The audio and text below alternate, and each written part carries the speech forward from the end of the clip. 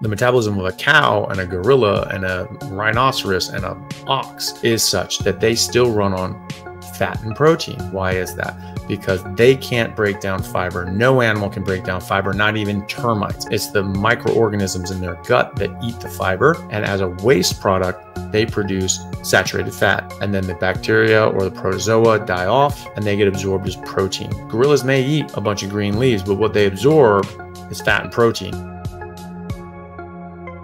Okay, hello everyone. Thank you for joining another live. This is for January 25th in America, 26th in Australia. Just had a bit of a delay, had to get some technical issues sorted out. And thank you everyone for being patient. It's good to see you all. Thank you very much for coming down. So before we get to the questions, just wanted a couple of announcements. I just had a fantastic interview with the good Dr. Georgia Eid, who is a psychiatrist, and she's been at Harvard, she's been at Smith College, she's been all over Massachusetts, and she wrote a book called Change Your Diet, Change Your Mind. And so this is the same idea that my former guest, Professor Chris Palmer from Harvard, spoke about, basically using dietary interventions to fix mental health issues. And so obviously she's been doing just amazing work in that field and treating hundreds of patients with this now, and getting clinical trials going, obviously involved in helped write up a clinical trial out of France where they had 31 participants that agreed to be in part of this study, and they had refractory psychiatric issues where for decades nothing was working. The counseling and medication treatments weren't working. They actually worked with a specific psychiatrist in, I think, Toulouse, and for decades, and just didn't get anywhere, put them on a ketogenic diet. 28 of them were able to stay on the ketogenic diet, keto carnivore diet, very high fat meat based diet with maybe a bit of vegetables, and found that the 28 were able to stick with it past 2 weeks. Every single one of them improved, every single one. And these are people that didn't have any improvement for decades, and all of a sudden, bam, every single one improves. And across the spectrum of psychiatric issues, so major depression, anxiety, bipolar, OCD, schizophrenia. And so very, very powerful study. Now, apparently they're involved in randomized controlled trials seeing this. So very compelling to show that these people responded like that. Obviously, if you randomize them and controlled it, it would be a bit more convincing in that regard. However, it is already quite compelling because you compare this against standard treatment. You compare this against themselves, because nothing has worked for these people for decades, and yet now this works in a matter of weeks. So they had something like, like over a dozen of them had full resolution of their symptoms within a couple weeks, right? Like 3-4 weeks, and they had like complete resolution. They've never got anywhere with this, but then in a few weeks, just changing their diet gets resolution of their symptoms, which is absolutely amazing. So now they're doing randomized controlled trials, which is absolutely fantastic, and exactly what you need, exactly what we need. We need to get more of these things out in the literature like that, the things that we're seeing all the time. We're seeing millions of people improve their lives, and now we just need to get it official into the literature with RCTs and other studies to show, hey, look, this is a real thing, and this is really important to get people aware of this stuff. I'll also have, and so that will be going out in 2 weeks. So not this coming Sunday, Monday, but the next following Sunday, Monday. So the 4th, 5th of February. This coming weekend is going to be a really good episode as well. That's going to be with Dr. Nick Norwitz, who's a Oxford-trained PhD, who's in his 3rd year of medical school at Harvard, and has been involved with Dave Feldman and the lean mass hyperresponders research, which is recently published. So I had a number of people with an average time on ketogenic diets with markedly elevated or markedly high LDL, for however much if you want to call it high, because I don't. And I think it's just physiological. And they found that they had no progression in their atherosclerosis. And in fact, the trend was to go down. And they had one of the top lipidologists in the world, compile this data and help write it. And he's of the opinion that, if you have high LDL over time, this equals atherosclerosis. And even he said, and he's like, hey, I still believe that, but apparently for this population, that is not the case. So very interesting work coming out of there. So we'll be talking to him, and he had a very interesting study, the N of 1 crossover study trial that people are talking about now, which is the Oreo cookie trial, basically showing the thing that I've been saying for years, which is, why does LDL go up when you go on a ketogenic diet, carnivore diet? For the same reason that it goes up when you're fasting, is because you're running on fat and your body needs to move fat around your body, and LDL is the molecule that transports fat around your body. So it's pretty straightforward. And so they're showing this clinically, where this is a metabolic state change. And so his LDL is up. So he's in that lean mass hyperresponder phenotype. And so he had very elevated blood sugar, or sorry, serum cholesterol, LDL-C. And then he had that up. He ate a sleeve of Oreo cookies, 12 Oreo cookies. I would have gone with a double stuff myself. If you're going to do something like that horrible for your body, I think you might as well go for the double stuff. That was the only kind of Oreo I ever really liked anyway. And so he did just the normal Oreo cookies, which is probably a design flaw in the study. Just joking. And it lowered his LDL by like 76, 78%. Down from like 400 down to like 111. They went, oh, that may be like an outlier. Maybe we just take it the next 2 days. And it kept going down. Then he went on high dose statin. So we had a washout period. So his LDL came back up over 400. Went on high dose statin and on for 6 weeks. And it only came down like 36%. And that was actually after 4 weeks. So it took far longer. So 2 weeks on the Oreos, 4 weeks on the statins. And that was the nadir. At 4 weeks, it only came down like 36%, something like that. Anyway, not that much, not nearly as much. And then it started actually coming back up. By the 6 week mark, it was higher than at the 4 week mark. So the reason he picked Oreo cookies, which I thought was hilarious, was because obviously, I mean, who the hell in their right mind is going to try to argue that Oreo cookies are good for your heart? I mean, you have to be a madman. I'm sure there are going to be people that do it, and it's an N of 1, so that's going to be the first point of attack. But it is a demonstration of this metabolic state change, and it's a sort of a thumb in the nose to these sorts of people that have just no flexibility in their thought, and they just can't possibly. They're just so inside the box, closed-minded thinking. They're like, nope, this is what it is. Everything's and they can't just think, well, maybe these boundaries are wrong. Maybe this box is wrong. Maybe this box isn't the whole universe. I mean, Einstein thought that too. At Einstein's time, they thought the Milky Way was the entirety of the universe. And so they're trying to make a theory of everything that we can sort of explain all this. Well, maybe you could do that with one galaxy if that's the entirety of the universe, which you can't. But when you have hundreds of trillions of galaxies, like, yeah, maybe not. So, when you're not working with all the information, you're sort of in that closed box thinking, like you're going to get things wrong. So it's at least, hopefully, we'll just sort of wake up some people on that. And we'll be discussing all of that and more on this weekend. So hopefully people can come out for that premiere, and that'll be at the same time. So 9 a.m. Perth time on Monday, which should be 5 p.m. On Sunday in America. I might play around with that just because I have some work stuff that morning. But if I do, I'll obviously announce that and everything like that. So it might be a couple hours before that, or 1 hour before that potentially, like starting at 8 a.m., 4 p.m. Sunday.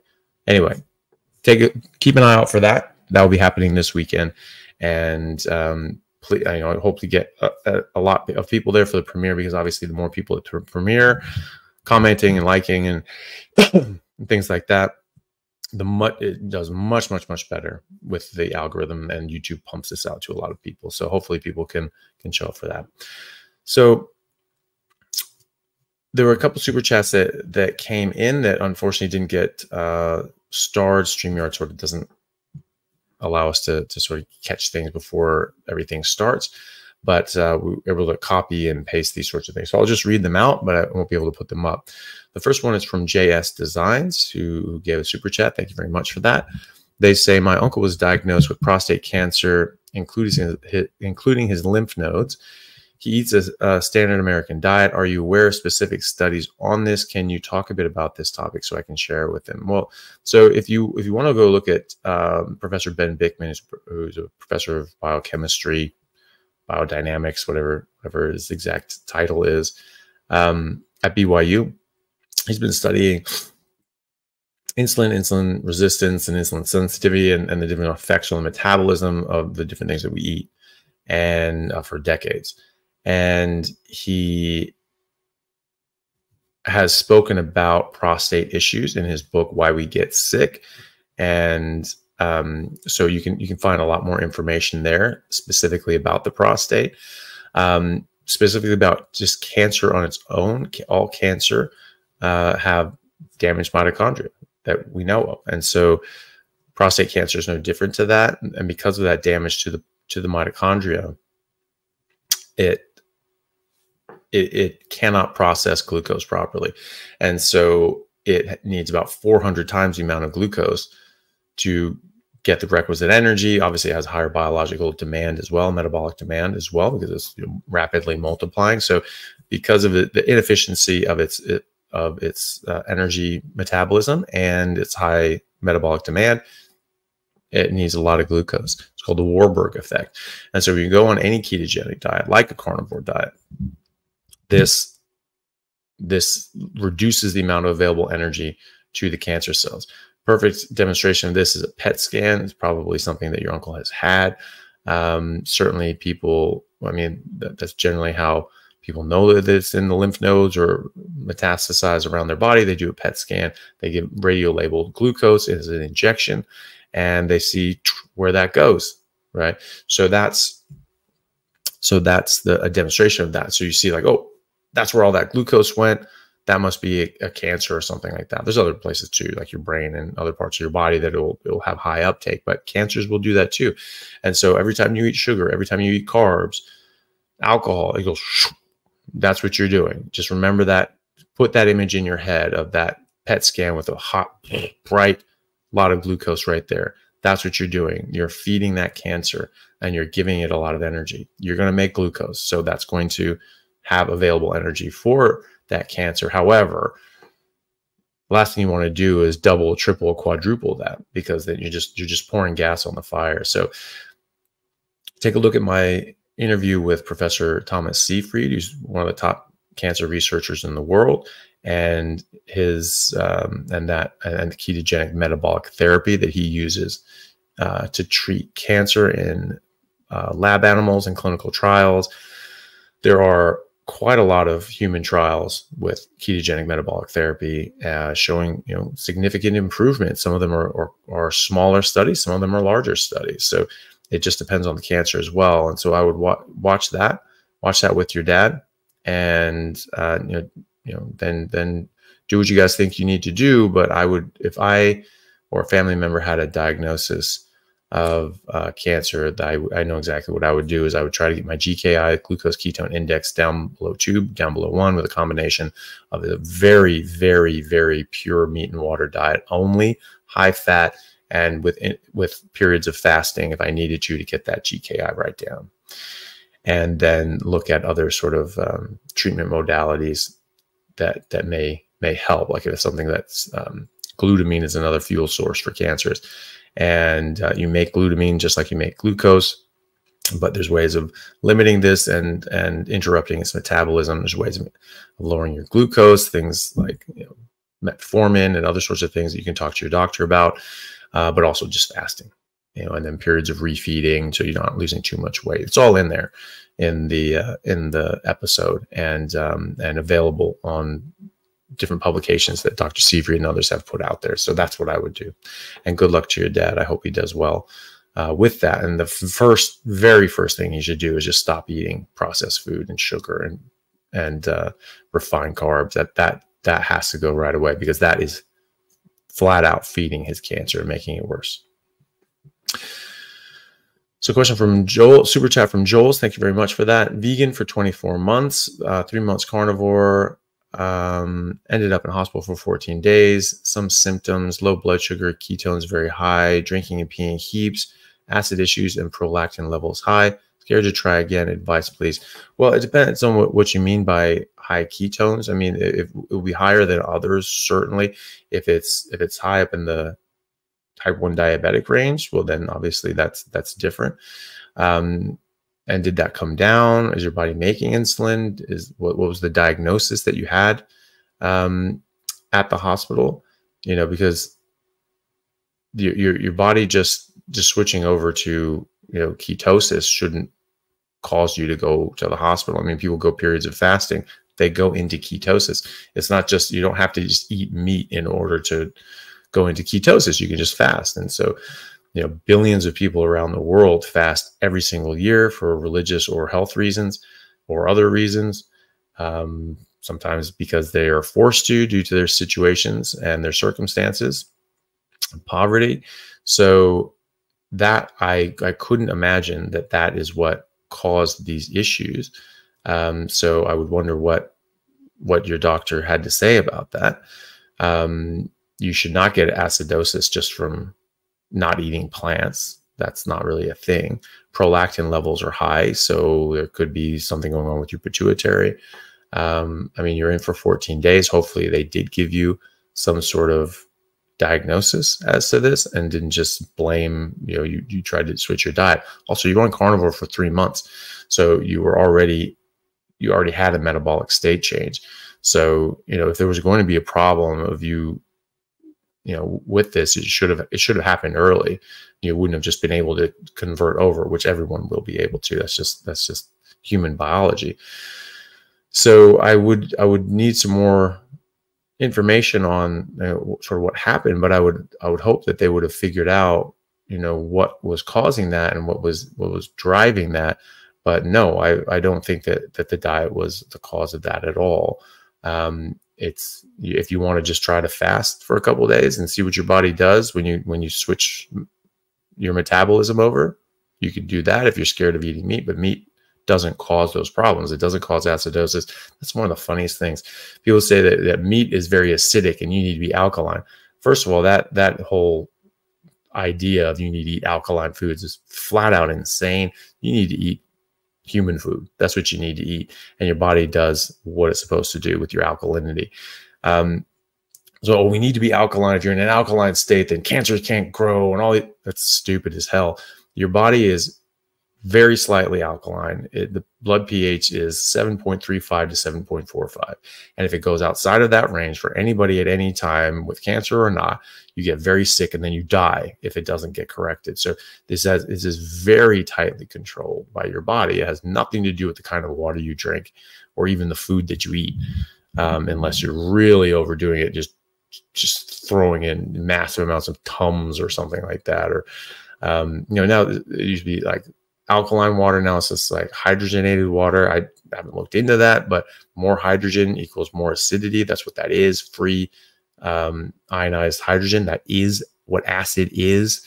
You know, that's you know, H plus, that excess H pluses that are going around sticking to things, right? So that's what an acid is.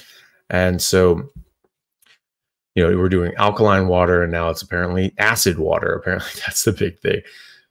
Meat is not acidic. There's no acids in meat, you know, except things like arachidonic acid, which is an omega-3 and something that you need for your body and your brain.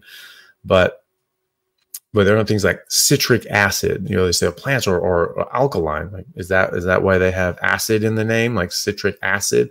And that's how we know the pH is actually, like lemon juice and things like that, you know, or have lower pHs. They're not alkaline. They are truly acidic. Some of these things. Meat is not. Meat is not acidic. It's You know, it's that's sort of a ridiculous thing. But anyway, no, I don't think for a second. I mean, it's not going to cause a prolactin level to go up. It's not going to cause acidity. You know, drinking and peeing heaps, that's pretty normal. But ketones being up can also be normal. I mean, if you're if you sort of lost the ability to make insulin, first of all, that one of the main treatments for that, for type 1 diabetes was ketogenic diets. That was sort of the only thing that prolonged people's lives before we had insulin available. And there are a few anecdotal accounts of people that have had early on, you know, that have had type 1 diabetes hit on, they go on carnivore diets. And some people have actually been able to start remaking insulin and bringing back that ability, and they don't have type 1 diabetes anymore. I just spoke with a patient about this last week, and he said that he had a client, and he's a physical therapist, that he did that.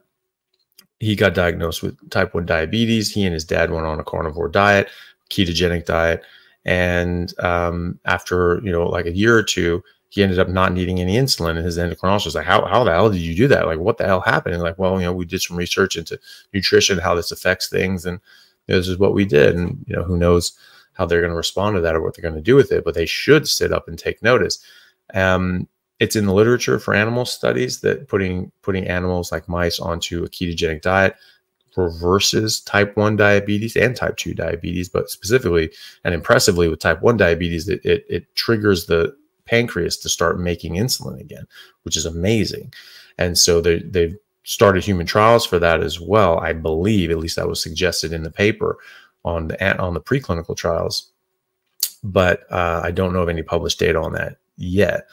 But this worked in animals, and so potentially can work for humans. But no, I don't think that any of those would be attributable to just eating meat, especially on for 3 months. At that point, you're pretty much well adapted to everything. So I wouldn't be too worried about going back on. And look, and you try it again and you start getting sick, you can always stop. It's not something that, like, if you don't think it's working for you, it's not something you have to do. But I really would doubt that that's going to happen, that this is going to actually cause problems for you. So hopefully you do well, and good luck with that. I think if you get back on it, that you'll do very well. Super chat from Bailey Russell. Thank you very much. 29-year-old with Hashimoto's, thyroiditis, 10 months, PP and breastfeeding. Concern is dumping oxalates and it's affecting my baby through breast milk. Is it safe to switch to carnivore now or wait until I wean the baby? Well, oxalate dumping, and first of all, I have no idea, what what oxalates and things like that can cross into the breast milk. Ostensibly it could. I don't know. I don't know if anyone knows. It's a very good question, but I haven't heard that asked before. Maybe dropping that by Sally Norton. She's the resident expert in oxalates. But no, I think that it's very important to eat a carnivore diet as early as you can, especially in your child's development, because that is going to change and improve the quality of your breast milk, and that's going to improve the nutrition to your child. And you will see them; they will start developing faster once you switch to a carnivore diet. I've seen this many times where people switch to a carnivore diet during breastfeeding, and their kids just started developing off the charts. So I do think that it's a great idea. If you think you're having, and it's also going to help your Hashimoto's. I mean, that's really important, especially you get that you have enough thyroid hormone while you're breastfeeding. That's a very important time to take care of your thyroid health and just your overall health. So oxalate dumping is not like severe oxalate dumping, even according to Sally Norton, isn't something that really causes huge damage to people. Typically, it's something that can happen. She said that most people, even if they have a ton of oxalates stored in their body, will have basically a couple bad days or a couple bad weeks, and then they'll get over it and they'll be fine. But it's just some people will have extremely bad cases. They'll get very, very sick. And what they do is they just have a very low dose oxalate tea, like 50 to 100 milligrams of oxalates in the tea per day, and that seems to suppress that. So if you think you're getting those sorts of things, add in a bit of low oxalate tea, and that should suppress it. That's the idea anyway. But no, I think the benefits to your child are it's far more likely to benefit your child than for you to get oxalate dumping at the time and hurt your child. And you can always just throw in the tea after that. And so, you know, if you're not eating carnivore, you're eating things with oxalates. And so then you have oxalates in your body, and you have oxalates in your breast milk as well, potentially. If you're going to get oxalate dumping in there, then obviously the oxalates that you eat are going to be able to get in there as well. So I do think that it would be worth that. Obviously, you need to, you know, make your own choices there, but you know, you can always follow that Sally Norton's protocol if you feel that there's a problem with oxalates. You can even do it preemptively. Just have a bit of oxalate tea and then just carnivore diet after that. I mean, I personally would just go straight carnivore, but you know, there are options there, and I don't think that you're going to hurt your baby by going that. I think you're going to really benefit them. So good luck with that. So Grizzly, thank you for the super chat. Any thoughts on carnivore results regarding Graves' disease? I'm on meds, normal levels, monitoring with endocrinology. 2 months into carnivore, great bumping into you the other day. Wes. So I've had a couple patients with Graves' disease come to my clinic. They have all improved. So it is in the anecdotal stage. I haven't seen in the low anecdotal stage. I've seen, you know, people and spoken to people online, and obviously seen discussions where it improves. You're already on a carnivore diet, so thing is just see how it goes. I would be very strict with any autoimmune issue. You just need to be just as close to pure red meat and water as possible for best results. And so that's what I would do, and just keep going with it and see how it works for you. You're going to get a lot of improvements anyway. You're going to feel a lot better. Hopefully at this point, 2 months in, you do feel a lot better, and see how it goes with your Graves' disease. Also, another good resource are the Facebook groups such as Zero Carb Health and Zeroing In on Health. They're fantastic. And they have this massive resource, which is their search criteria. You can just go in there and look up Graves' disease, search for Graves' disease. You'll see conversations going back a decade or more of people having the same questions that you have, and you'll see all the answers and people talking about their results on that. At the end of the day, you know, you're already doing it. And so see how it works for you. If it helps you and it improves your situation, doesn't really matter what other people's situations are. If it's not doing as well for you as you'd like, you know, maybe you start looking at those resources, see what people did to troubleshoot that, being just red meat and water, those sorts of things, and see if it helps for you. And I would expect that it would, because I've yet to see an autoimmune issue not respond very well to eliminating all the things that cause autoimmune diseases. So super chat from Roger Charles. Thank you very much. What book or course would you recommend to get started on the basics of real nutrition? What takes into account carnivore findings, or which takes into account carnivore findings? So I don't know of any real courses at the moment. You know, maybe things like, you know, Professor Tim Noakes in South Africa. I mean, I haven't taken his course, but it was obviously, you know, it's like the science about, you know, ketogenic diets and how this works in our body. And a carnivore diet is a ketogenic diet, should be a ketogenic diet. And so that could be a good place to start. I haven't taken any of these things, so I'm very much self-taught in this. But as far as books are concerned, I mean, you start with the classics. So you go Dr. J.H. Salisbury and his The Relation of Alimentation and Disease. You read Wilhelmer Stefansson's The Fat of the Land. You read Weston A. Price. You read Dr.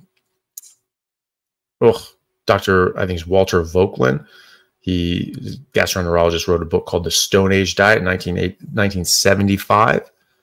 And things like that. And, you know, and then obviously there's more contemporary ones like, you know, Dr. Baker's The Carnivore Diet. I haven't read Dr. Saladino's The Carnivore Code, but he sort of gets more into the plant toxin side of things. And then I'm writing a book myself, but it's not going to be out for maybe a few months or several months. We'll see how much time I had to get onto it. But that's talking about carnivore diet and things like that. But it's really just arguing that, making the argument as robust as possible that the so-called chronic diseases we're treating nowadays are not diseases. They're toxicities and malnutrition, toxic buildup of a species inappropriate diet, and a lack of species-specific nutrition. So namely, too many plants that we're not biologically designed to eat and can't contend with, and not enough meat, which we're designed for. So yeah, so you start with those. Go with the classics anyway. They're fantastic. So super chat from JS, thank you very much for that. Any tips for keto breath? Day 24 on carnivore, and my wife says my breath is horrible. Lamb, beef, bison, butter, salt, bacon, 1/2 cup of Greek yogurt max. That sort of that ketone, acetone sort of breath. It's thought that that's for like very high ketones, if I'm correct in that. So as you go, you'll sort of, your body will get more efficient at using ketones. So your total ketone level won't be so massively elevated. It'll start coming down. Like the Inuit have very low ketones, and to the point that people say, well, they're just not in ketosis. And I'm pretty sure they are. They only eat meat, and so whether or not they're in ketosis or not really doesn't matter. I mean, you eat what you're supposed to eat. Your body's going to work the way it's designed to work, and that's really all there is to it. So the point is, whether you're in ketosis or not, you're still only supposed to eat meat. So that's my thoughts on that. But of course they're in ketosis. Their body's making blood sugars, making glycogen, it's making ketones. And so you're in that metabolic state where you're mobilizing your fat stores and running on your fat stores. You're not running on exogenous carbohydrates. And so your insulin's not massively elevated and causing all this sort of ruckus. Excuse me. So that could very well be that your ketone levels will just come down. Could be something else going on, but I don't see anything in what you're eating there that you're telling me that you should really do that. Maybe brush your teeth a couple more times. I don't know, some Listerine, but maybe that can help. Or, it may be, the ketone sort of acetone breath. It's quite uncommon. I really don't really see that that often, but that's probably what that's from. If you have, if your ketones levels are just, really high, it's just something that, people in keto really have tried to do. I don't really worry about it. I just let my body get on with it. But, that can just, if that is the case, then that can just settle down on its own. Your day 24, which is still early days, when you get fully keto adapted, it's likely that your ketone level will sort of level down, and that will just sort of take care of itself. And so you do the other normal things that you do to take care of inconvenient breath, and then you just sort of wait that other side out of it. Super chat from David Dave. Thank you very much. Dave 1. I'm 22 years old. I have been on PPIs, proton pump inhibitors, for over a year, yet endoscopy shows no gastritis. And now recently, Reglan. I want my life back, but my gut isn't getting better. Can a lion diet reset my stomach? High cholesterol is a worry. So it can certainly address a lot of the problems that people commonly have with their gut. And so, is it going to fix every problem? No, but it fixes a lot of them. A lot of these problems that we have are a direct consequence of eating a species inappropriate diet. And so when you go to eating a more appropriate diet, then then that improves dramatically. And obviously there are a lot of different things that can cause this to be an issue. So, it just depends on what's going on with you precisely. High cholesterol is a worry for a lot of people, but it's been addressed by myself and others, Dr. Paul Mason, Ken Berry, Baker, Saladino, Kiltz, thousands of, of people online that have had their own sort of stories and saying, hey, my LDL has been massively elevated and my atherosclerosis is actually going backwards. I have people in my Patreon group that have had that exact experience. One gentleman had a complete occlusion of his right carotid artery, and 1 year later, it was not occluded anymore completely. It had still had a lot of blockages, but it was patent now. There's blood going through it, whereas the year before it was not. Right? That's not supposed to happen. It's certainly not supposed to happen eating a high saturated fat diet. Right? So, take a look at the sort of evidence for that. I have a video called "The Truth About Cholesterol and Heart Disease." It was just a scapegoat for the sugar companies. That's all there is to it. It's sugar and processed foods, seed oils, those sorts of things. This is what's causing the disease that we're seeing now, and heart disease in particular. And that's and they wanted to protect their investment. They make about $1.3 trillion a year. Trust me, they have money to throw around to try to, throw the scent off the trail, send people off the trail. And so, that's a historical fact. I mean, that's in the published literature, their own internal memos talking about how, they did this.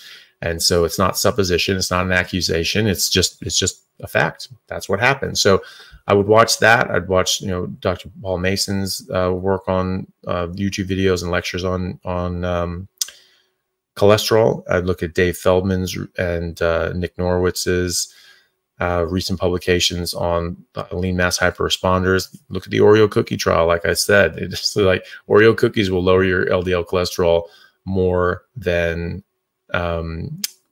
statins will if you're on a ketogenic diet or just fasting, because when you fast, your LDL goes up. When you go on a ketogenic diet, your LDL goes up. It's carbohydrates that are the problem there. That's the difference there. You stop taking carbohydrates and your body has to make carbohydrates. Your body's running on fat. Now you have to mobilize fat. That's what LDL does. And some people actually have their LDL go down. Generally people that have more excess body fat. Some sort of relationship there, which is interesting. So there's no direct correlation. There's not even a strong correlation. In fact, a lot of large studies show an inverse correlation between cholesterol and heart disease. And there's no association between saturated fat intake and heart disease. I mean, that has been, there's publication after publication in massive journals, RCTs, meta-analyses of RCTs showing that. So I wouldn't worry about that. And it could absolutely help you. I don't know for sure what's causing your stomach issues, but this has helped millions of people around the world with their digestive issues. So maybe someone in the comments or the chats has had similar experiences to you and can maybe help a bit more with their experience. Hey everyone, I hope you're enjoying this replay of my YouTube Live. If you'd like to catch a live version and ask your own questions, please go to the next scheduled one, usually every Thursday at 6 p.m. Pacific Standard Time. All right, see you then, and please enjoy the rest of the Q&A. So we'll get to the ones we can actually click on now. So a question from Daniel Morkin. Guessing a medium rare steak is the optional thing to be eating, or maybe optimal thing to be eating on a carnivore. Ideally one a day. And do men and women have different needs on carnivore? No, it's just each individual person is going to have specific demands for protein and fat and the different nutrients that come with them. It doesn't matter if you're male or female. Everyone's in a different place in their life and they need a different amount of nutrients. So, I eat maybe 2+ pounds of fatty meat a day. If I'm working out and much more active, it might go up to 4 or more. And then you have, people like Lady Claire, who was vegan and anorexic and used the veganism to hide her anorexia. And, we just went to places, oh, I'm vegan. No, I can't eat anything here. I'm just not going to eat, so it was a good excuse for her to not eat. And she got very sick. She had a BMI of, I think, 9 at one point, got sick, just her body couldn't even fight off a flu. And she died. I think she went to respiratory failure and arrest, and was resuscitated after 6 minutes. And they're like, you have to start eating things with meat in it, you know? So she did, but she sort of ate a bit of it for about a year. She said she was surviving, but not alive. She wasn't living. And then after a year, she went on a carnivore diet, and just all of a sudden her life came back, her brain came back, and she was eating 8,000 calories a day. That's what her body needed. She was extremely deprived. And so she was eating more meat than I was, you know. She's a very slender, too slender person at the time. And, you know, I'm, you know, 240 pounds, you know? And so it's not about male or female. It's about where you are, how much nutrients your body needs. So is one a day enough? For me, it seems to be, unless I'm working out heavily. So what you need to do is you just listen to your body. There's no things you need this many grams, this many this. That's not going to apply to a lot of people. You just need to eat enough fatty meat that you get to a point where it doesn't taste good anymore. It will taste good if your body wants it. It will stop tasting good when your body doesn't want it. And so you just keep eating until fatty meat stops tasting good, and then you stop. So, yeah, so that's all you do. And you try that at least once a day. If you can add in a second time, or if your body needs a third time, fine. You know, you do that. So you just listen to your body. You know, if you're an athlete and you're working out a lot, your body's going to need more. And if you're not giving your body requisite nutrition, you're going to lose more weight than you want to, and you're not going to put on and you know, put on more muscle mass than you may want to or need to, depending on your goals for working out. But, you know, my friend Ron Talbot, who has been on the show a couple of times, you know, NCAA Division I, two-time All-American in the decathlon, you know, went carnivore, and his performance just went through the roof. At first, he was losing too much weight, and he just needed to eat more. So we're like, hey, you just need to find places you can stuff in meals. And so he did that, and then he had the other problem where he was putting on too much muscle. And he was just like, I actually have to like pull back on my workouts and not work out as much because I'm putting on too much muscle. I'm getting heavier than I want to, and I've got to, you know, run and jump and pole vault and do all these sorts of things. And so he needed to keep his weight in a certain range and get that, you know, power to weight ratio up. And so it's a pretty good problem to have, I'd say. So medium rare to rare, whatever you want, whatever your preference is. I like rare, like just seared and then basically raw in the middle. And but whatever you want. You know, we've been cooking meat for 800,000 years. I don't think there's a problem with cooking meat. I think you make some nutrients more bioavailable by cooking. You make some less bioavailable. You make some, you know, not available. You cook them out, such as, you know, taurine and glutamine, things like that. So I think go by preference and how you feel. For me, I'm just eating less and less cooked meat. You know, raw meat's pretty good, actually. That's what rare meat tastes like. The rare meat in the middle, that's what raw meat tastes like. It's pretty damn good. So that's what I do anyway. And, you know, for this one too, you know, think about, you know, ask a question this: do the male and females of any species eat different diets? No. You know, you might have a higher demand for food and nutrition at a certain time in your life, like pregnancy and breastfeeding, for a woman, or if you're severely underweight or something like that, you've come through famine or a bout of veganism, then, you know, maybe you're going to need more nutrients. But there's no difference between male and female. Male and female lions eat gazelle. You know, they all take down a kill. They all eat that same kill. You know, same with male and female elephants, male and female blue whales, male and female condors. I mean, it's the same thing. So, yeah, it's going to be the same for us too. Molly and Neville, thank you very much for the super chat. Strict carnivore for over 4 months. Lost my cycle the last month. What could be the reason be, please? Well, a lot of people have hormonal disruptions or just hormonal changes. Not really disrupting it. It's more balancing out. If you're not eating enough, if you're exercising too much, if your stress levels are way too high, if your sleep is crap, those can all affect your cycle as well. If you're eating fatty meat until it stops tasting good and you're doing that every day, then you should be optimizing your health. And, you know, depending on your age, at some point, people will lose their period, even on a carnivore diet. But I've seen it. It's been pretty typical for people to have some sort of disruption of their period, which is just a demonstration that your hormones are sort of changing and rebalancing. And that usually goes back to a very regular schedule, or even a more regular schedule after about 4 or 5 months. So you're sort of at 4 months. So normally I'd see that initially when people are changing, and then they get to the sort of 4 or 5 months mark, and then it sort of gets back to normal.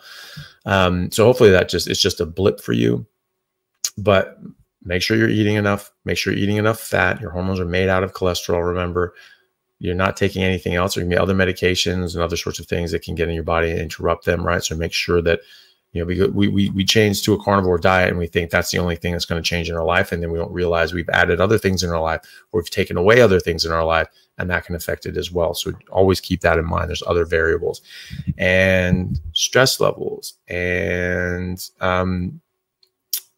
stress levels and sleep issues. Those can make you lose your cycle.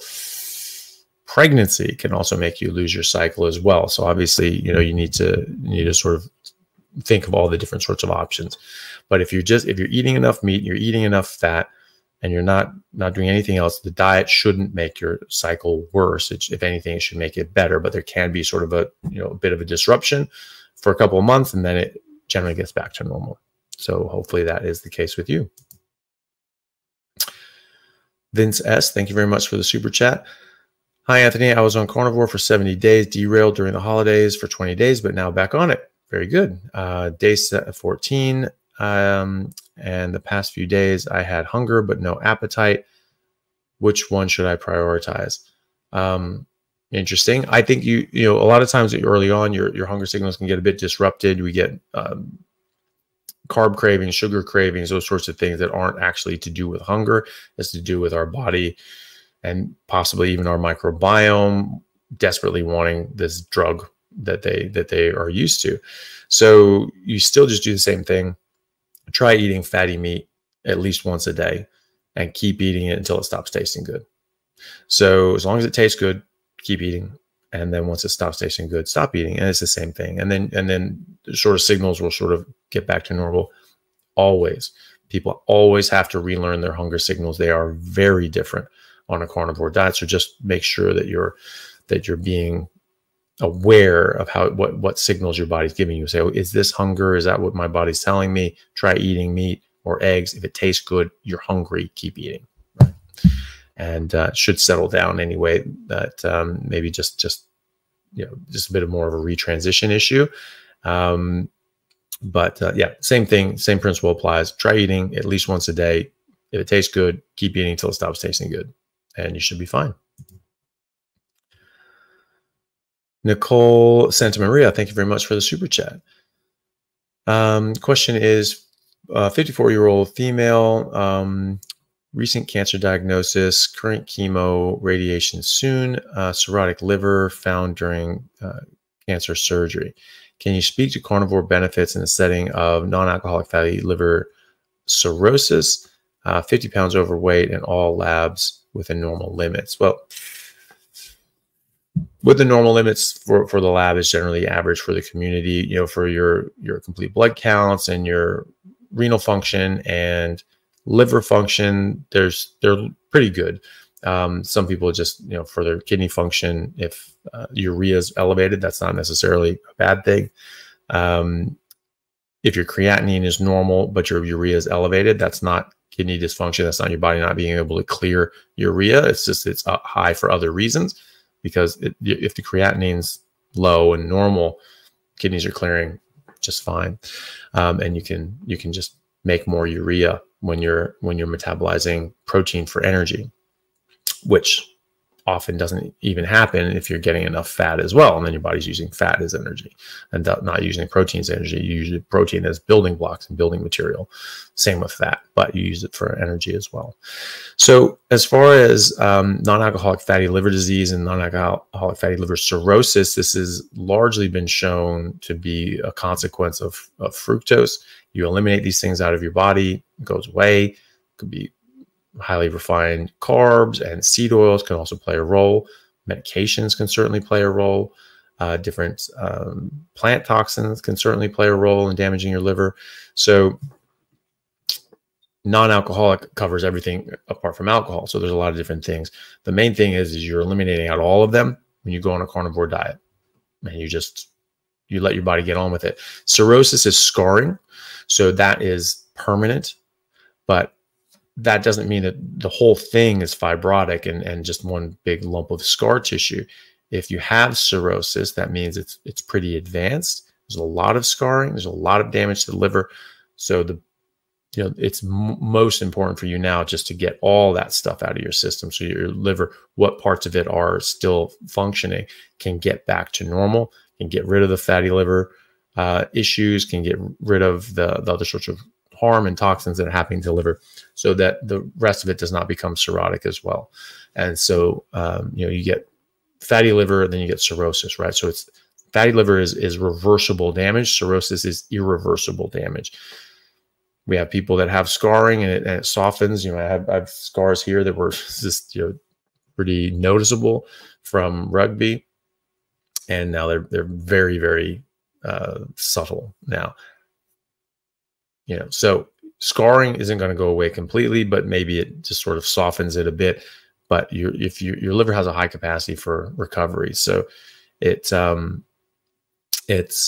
still very likely that if you address this now and go on carnivore, stay on carnivore, and the chemo and radiation don't further damage your liver, that you can make at least you can make back as much ground as you can, and hopefully not have problems with your liver going forward.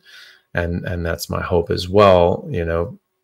Same thing's going to help with your weight loss as well. Being on a carnivore diet, a ketogenic diet, is going to help potentially with your cancer diagnosis. As I mentioned, please do watch Professor Thomas Seyfried's interview on my channel, and where we talk about this ketogenic metabolic therapy with cancer diagnosis.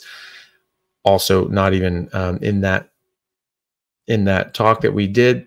I don't think it was in that talk, but anyway, there are studies showing that being in ketosis on a ketogenic diet, when you're getting chemo, when you're getting radiation, helps optimize your results with chemo and radiation. So there's studies published in 2019, 2020 showing that being on a ketogenic diet it sensitized the cancer cells to chemo and radiation. So it made more cancer cells die, and it protected your native healthy cells more as well. So you had less damage to your body, and the cancer had more damage to it. And it also helps from an energy state as well, starving out the cancer. So I think that going on just a high fat, meat based carnivore diet is going to improve all of those issues that you just raised. And so, good luck to you. I hope that things go really well.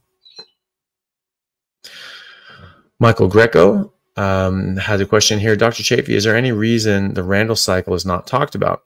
I see this as the cause of inflammation, where the cells have two sources of energy and can only use one at a time, blocking the other. No, it's talked about fairly regularly. Dr. Bart Kay, Professor Bart Kay, talks about this, a lot, and he would be, the expert in it. And he's been teaching this sort of stuff for 25 years, and now teaching it on YouTube and the internets, as he says. So that I would go check that out. I mean, he does great work. It's very, very interesting. His interview on my channel, we got into the Randall cycle as well. I thought it was fascinating, and absolutely explains a lot that's going on in our body and our biochemistry. So yeah. So I think that for me, I really love that stuff. I think it's very interesting. I try to keep things very broad and just speak in general principles. Go back to first principles. What are we as a species? What are we supposed to eat? What are all animals supposed to eat? They're supposed to eat what they've been eating for millions of years. What have humans been eating for millions of years? Let's keep this simple. And then you look at things like the Randall cycle and you see how that fits in. And he's like, yeah, that fits in perfectly. This is actually a very, very good thing. This makes perfect sense in that context of we're only supposed to eat meat. When you only eat meat, the Randall cycle, is, it sort of doesn't doesn't cause problems. You're not getting all these excess carbohydrates that are sort of screwing up your cells and your cellular metabolism. So no, I think that is something that's spoken about. Not as many people know about it. I didn't really know about it until I spoke with Professor K. So that's where I would go. I sort of leave that stuff to him, because he's the guy who knows the most about it. So check out his channel if you haven't already. And our interview was excellent. It was a fantastic interview. I've done two interviews. I've had him on my channel twice. And they were both great. The first one, we had, 2-3 hours that we were really dug into it. So, and we talk about the Randall cycle there as well. Maria Lancaster, thank you very much for the super chat. Oral health and a carnivore diet. I am 43, swollen tongue, deep grooves covering the surface, scalloped tongue around the edges, indicator of other health problems, carnivore fix. Yeah, well, it can be a sign of nutritional deficiencies. And so, I haven't seen your tongue, so I don't know what that lines up with. I'm not the best at those. I mean, there's things that we go over in medical school that, just hasn't been part of my practice in the last decade. So it's not something that I see too many of. But yeah, no, that's a well-known thing. You start having these physical changes to your mouth, to your tongue, to your nails. They can mean very specific nutritional deficiencies, and a carnivore diet is not deficient in any nutrients. And so if you're eating a carnivore diet, then you should not have any of these problems. Or you should at least start filling the gaps. It can take a long time. It can take months and months and months of even eating, a proper human diet, a proper biologically appropriate diet replete with the nutrients. It can take months before you catch up. This is why things like liver early on are a great idea. They sort of catch you up. You sort of add those things in now and start going on a carnivore diet, and that will hopefully improve. You need to see your doctor, though. If there's something specific, if you're having a health issue, you should see your doctor about that. If it does turn out to be a nutritional deficiency, then yes, a carnivore diet, especially with some liver to help catch you up quicker, would be very helpful. If you have a specific nutritional deficiency that is severe and is causing problems, a targeted supplement in the short term, probably a good idea. If you had extraordinarily low B12, I would get a B12 shot.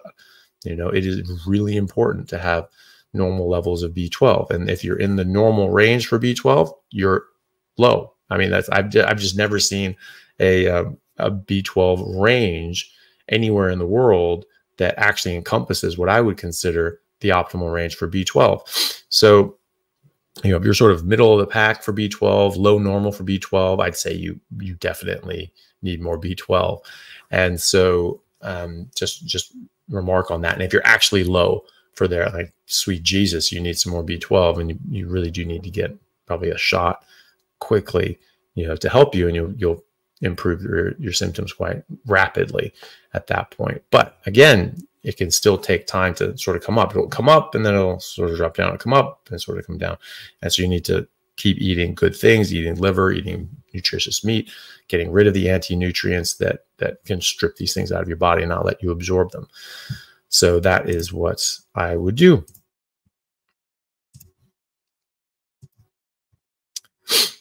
Kimberly Marshall, thank you very much for the super chat.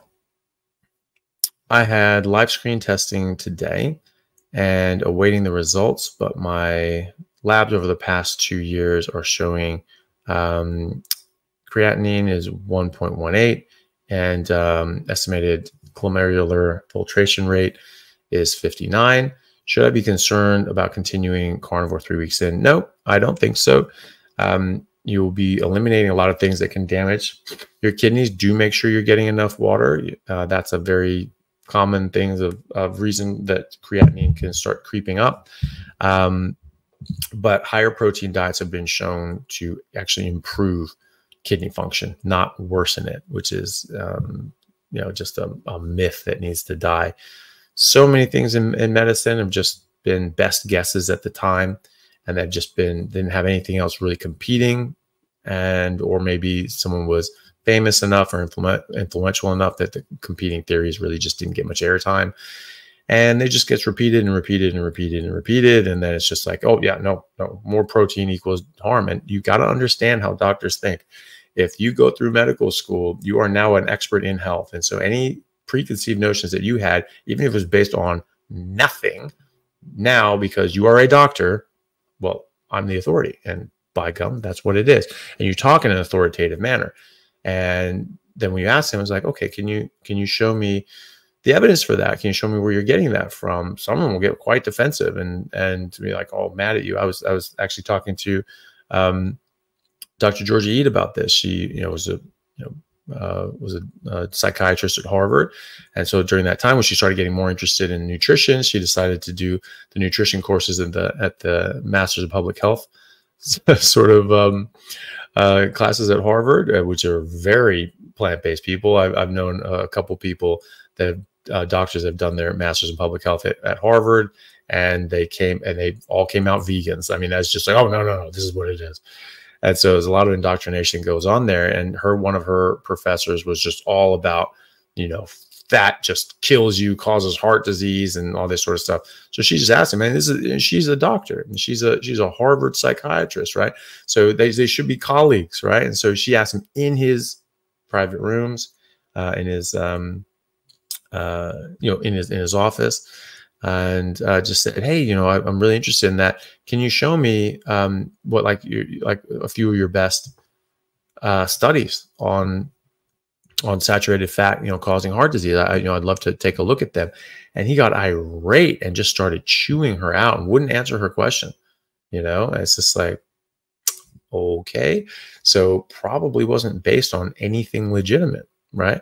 So, if you have good ideas that are supported by evidence, you'd be happy to provide that evidence. It's pretty bloody easy, right? So, that's the thing with a lot of medicine is just best guess. And it's just been repeated and repeated and repeated and repeated and repeated so many times. And so higher protein diets like a carnivore diet are going to improve your kidney function generally based on the data. And I've seen this so many times. Go onto those YouTube or those Facebook forums that I mentioned. Zero Carb Health, zeroing in on health. I mean, I used to be very active in them a number of years ago, 4, 5, 6 years ago. And it just sort of got too busy at this point, but they're great. And I saw so many people improving their kidney function. You go through the search function there, you look at kidney function, all this sort of stuff, you will see just hundreds and hundreds and hundreds of posts, probably thousands at this point, where, they talk about this and people kidney function improves. I've seen 3 people come off dialysis, which is nuts. There's another young man that has kidney failure on dialysis and he's making more urine. And so that's good. So he's putting off having a kidney transplant for a year just to see what carnivore can do for him. He's about 6 months in, doing very well. I mean, he's not off dialysis, but he is making more urine. So that means something is waking up in his kidneys. If they can wake up more and they can get back to a more normal function, then he may not have to go through a kidney transplant. And that would be amazing. But maybe he does still need to. Maybe, I mean, there is such thing as damage done, just like with the cirrhotic liver. If you have permanent damage, just can't be overcome completely to get normal function, then you still have a big problem. But if you're before that level, then certainly there's room to improve. So no, I wouldn't be worried about that. In fact, I would be very encouraged, and I would expect that to get better. Drink enough water. If your creatinine is going up, it's because you're not drinking enough water in this context, I would say. So good luck with that. And I'm sure you'll do well, but please, I hope that you do, and please let us know how you do.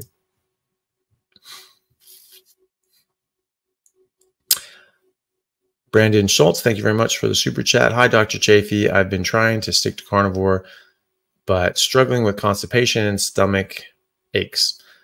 ER says it's colitis, eating only egg. Is it though?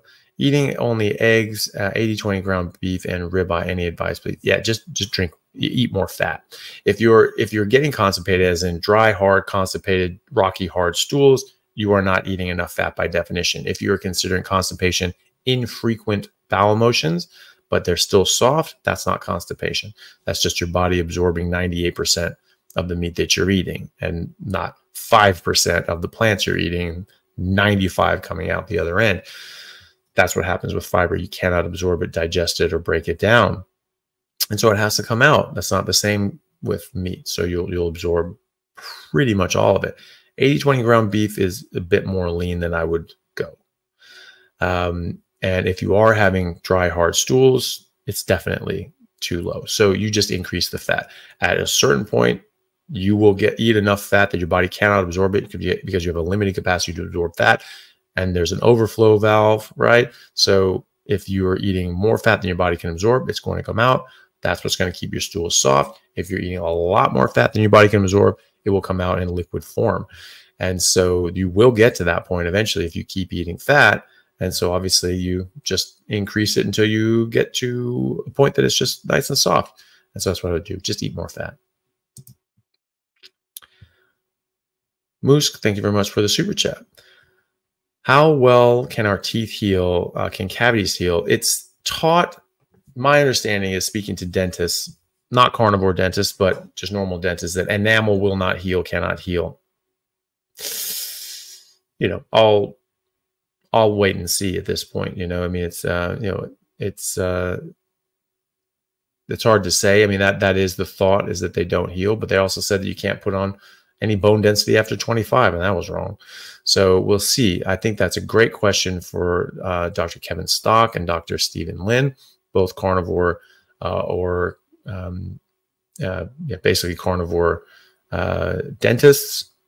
I don't know if Stephen is 100% carnivore. He's definitely a big fan of meat base and Weston Price, and Kevin is carnivore. I think they're both carnivore, pretty damn close anyway, if not completely. And so I haven't asked them ever if they've ever seen cavities sort of heal on their own. Certainly can change your oral biome so that you don't have the bacteria that are going to cause more cavities.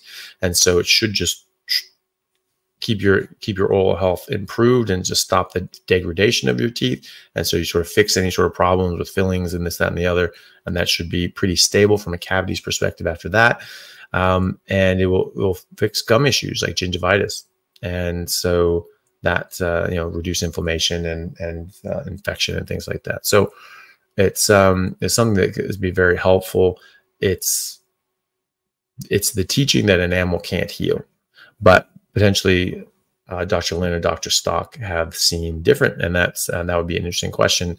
Next time I speak with them, I will try to remember to ask that.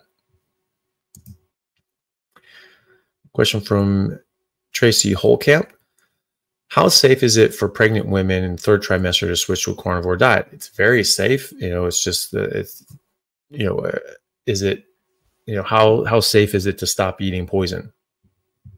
That's basically a rephrasing of that question, because the things that you're eating besides meat can cause harm, and they can have toxins in them, and they can, pass the placenta and get into your baby.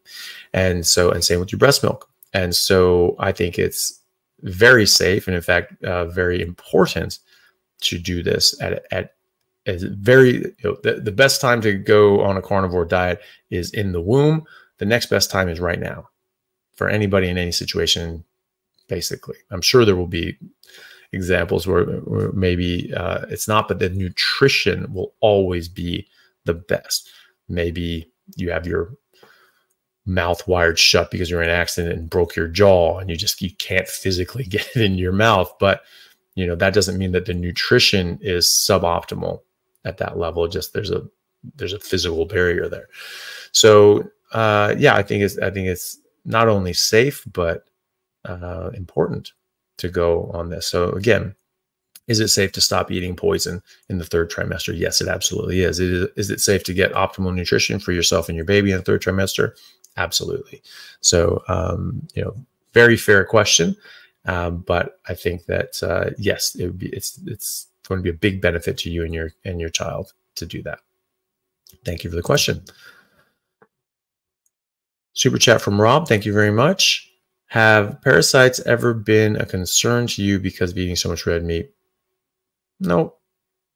You know, especially like, well, red meat has like no parasites in it in Western countries. I mean, if you're eating wild game, yeah, sure, there's going to be parasites in there. You have an immune system that's specifically set up to deal with parasites. But you know, this is what's, you know, very normal to normal recommendation to cook wild game more than you would, you know, like beef from Safeway. The, you know, USDA checked beef and lamb and meat is you know, like if they have any sort of contamination or parasites or bacteria, they just pull the whole load back. They recall everything as a public safety matter. So, you know, if you're not hearing about that, if you're not hearing about a recall because of some contaminated meat that had parasites or something like that, it's pretty low odds that you're actually going to get something in there. Wild game, different story. Different countries that don't have the same you know, protocols in place and testing in place, different story. But no, I don't have any concern about that at all. You know, you might have more of an issue with, you know, raw fish, sashimi sort of thing. But, you know, even then, it's generally pretty safe to do that. And, you know, they're obviously prepared in specific ways to try to deal with that. And, you know, you should get symptoms, you know, you should get problems with that. If you have a couple of parasites or something like that living in you, on you, and you have no symptoms, it's not causing any problems, you know, then you're not getting a problem from it. If you are starting getting problems from it, you know, then you see your doctor and you get it sorted out. Generally a day to 3 days of, you know, these anti-parasitics, and it's gone. So it's pretty straightforward. But no, there's I don't worry about parasites and things like that. In fact, there are people that have horrific allergies and they purposefully introduce parasites into their system because it's the immune system that's supposed to fight parasites that ends up attacking you as an allergy.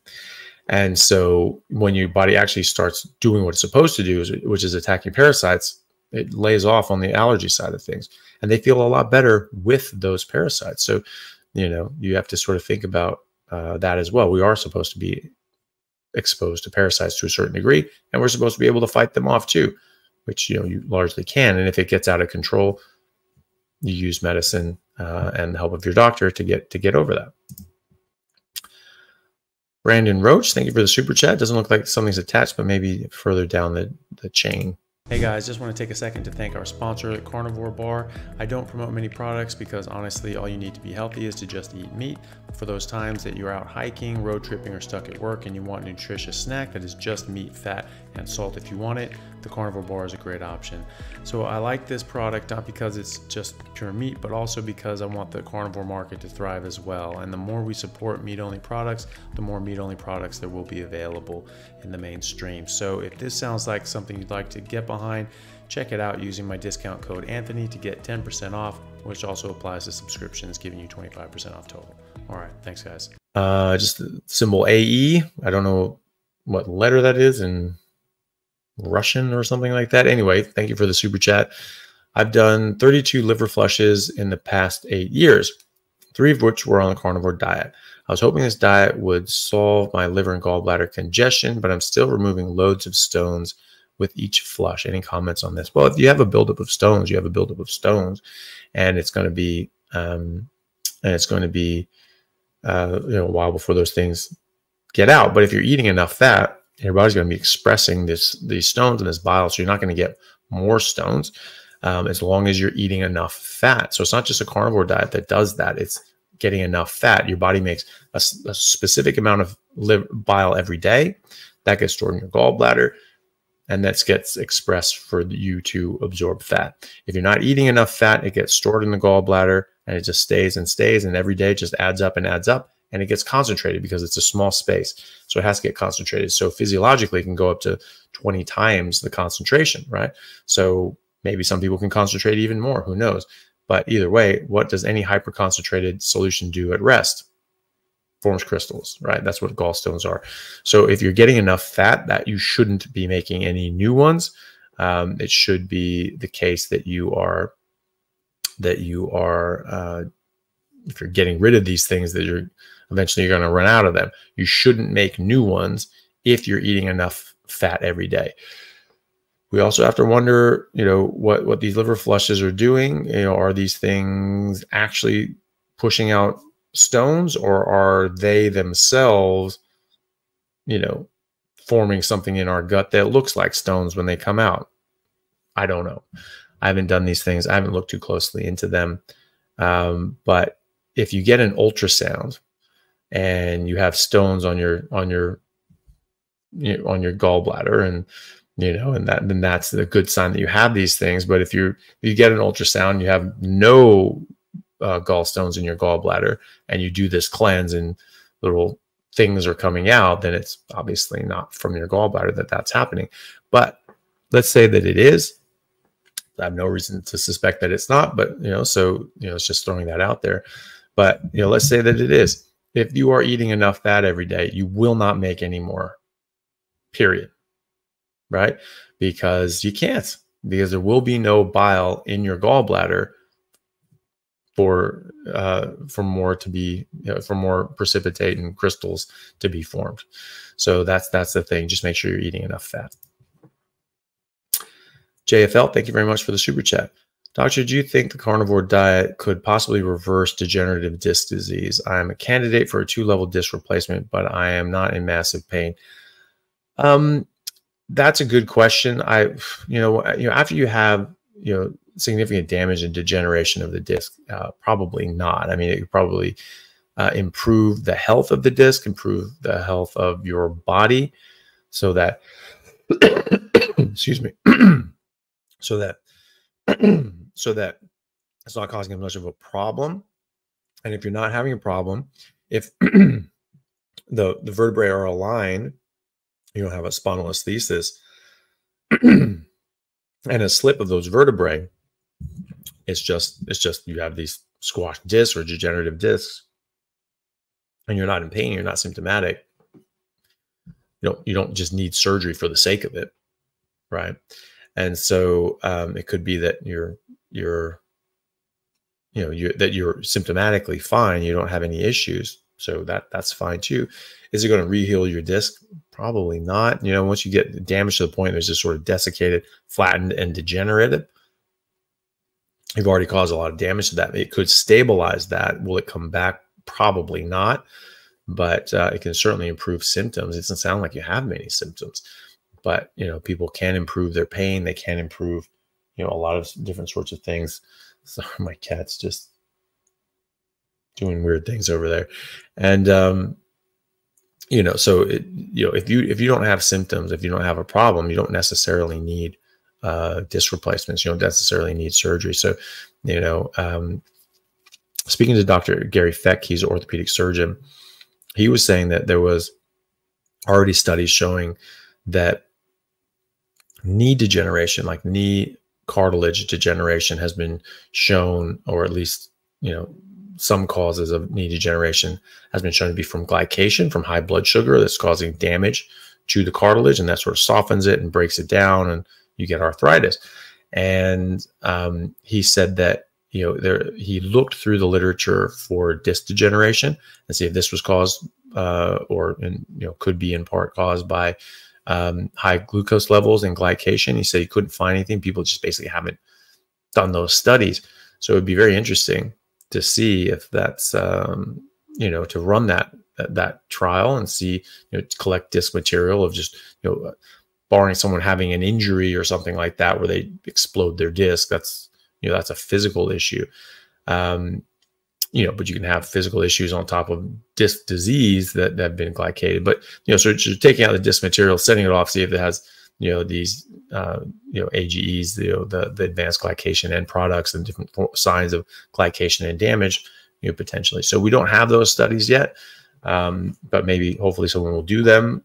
Maybe I'll just have to do the damn thing.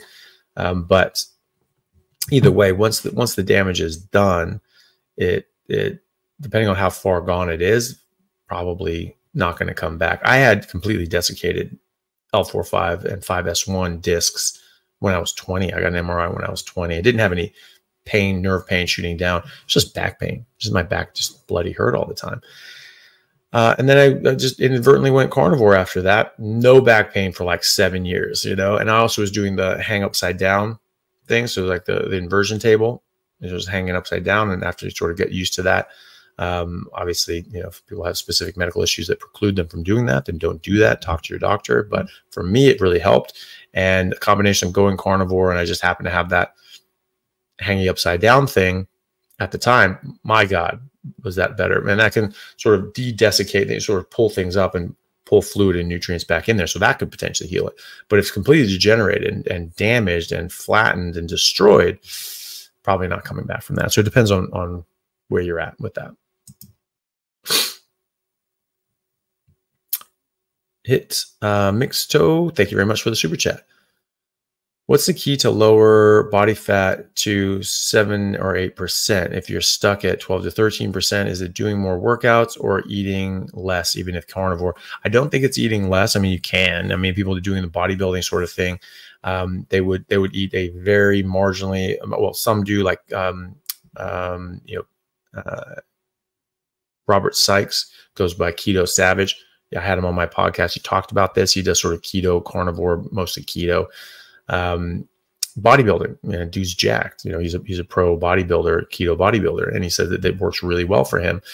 And as he works for himself, and he does for himself, and he does for his clients, you know, it's a matter of just sort of eating enough and then just very slowly reducing the intake to sort of really shred down to a really low body fat percentage.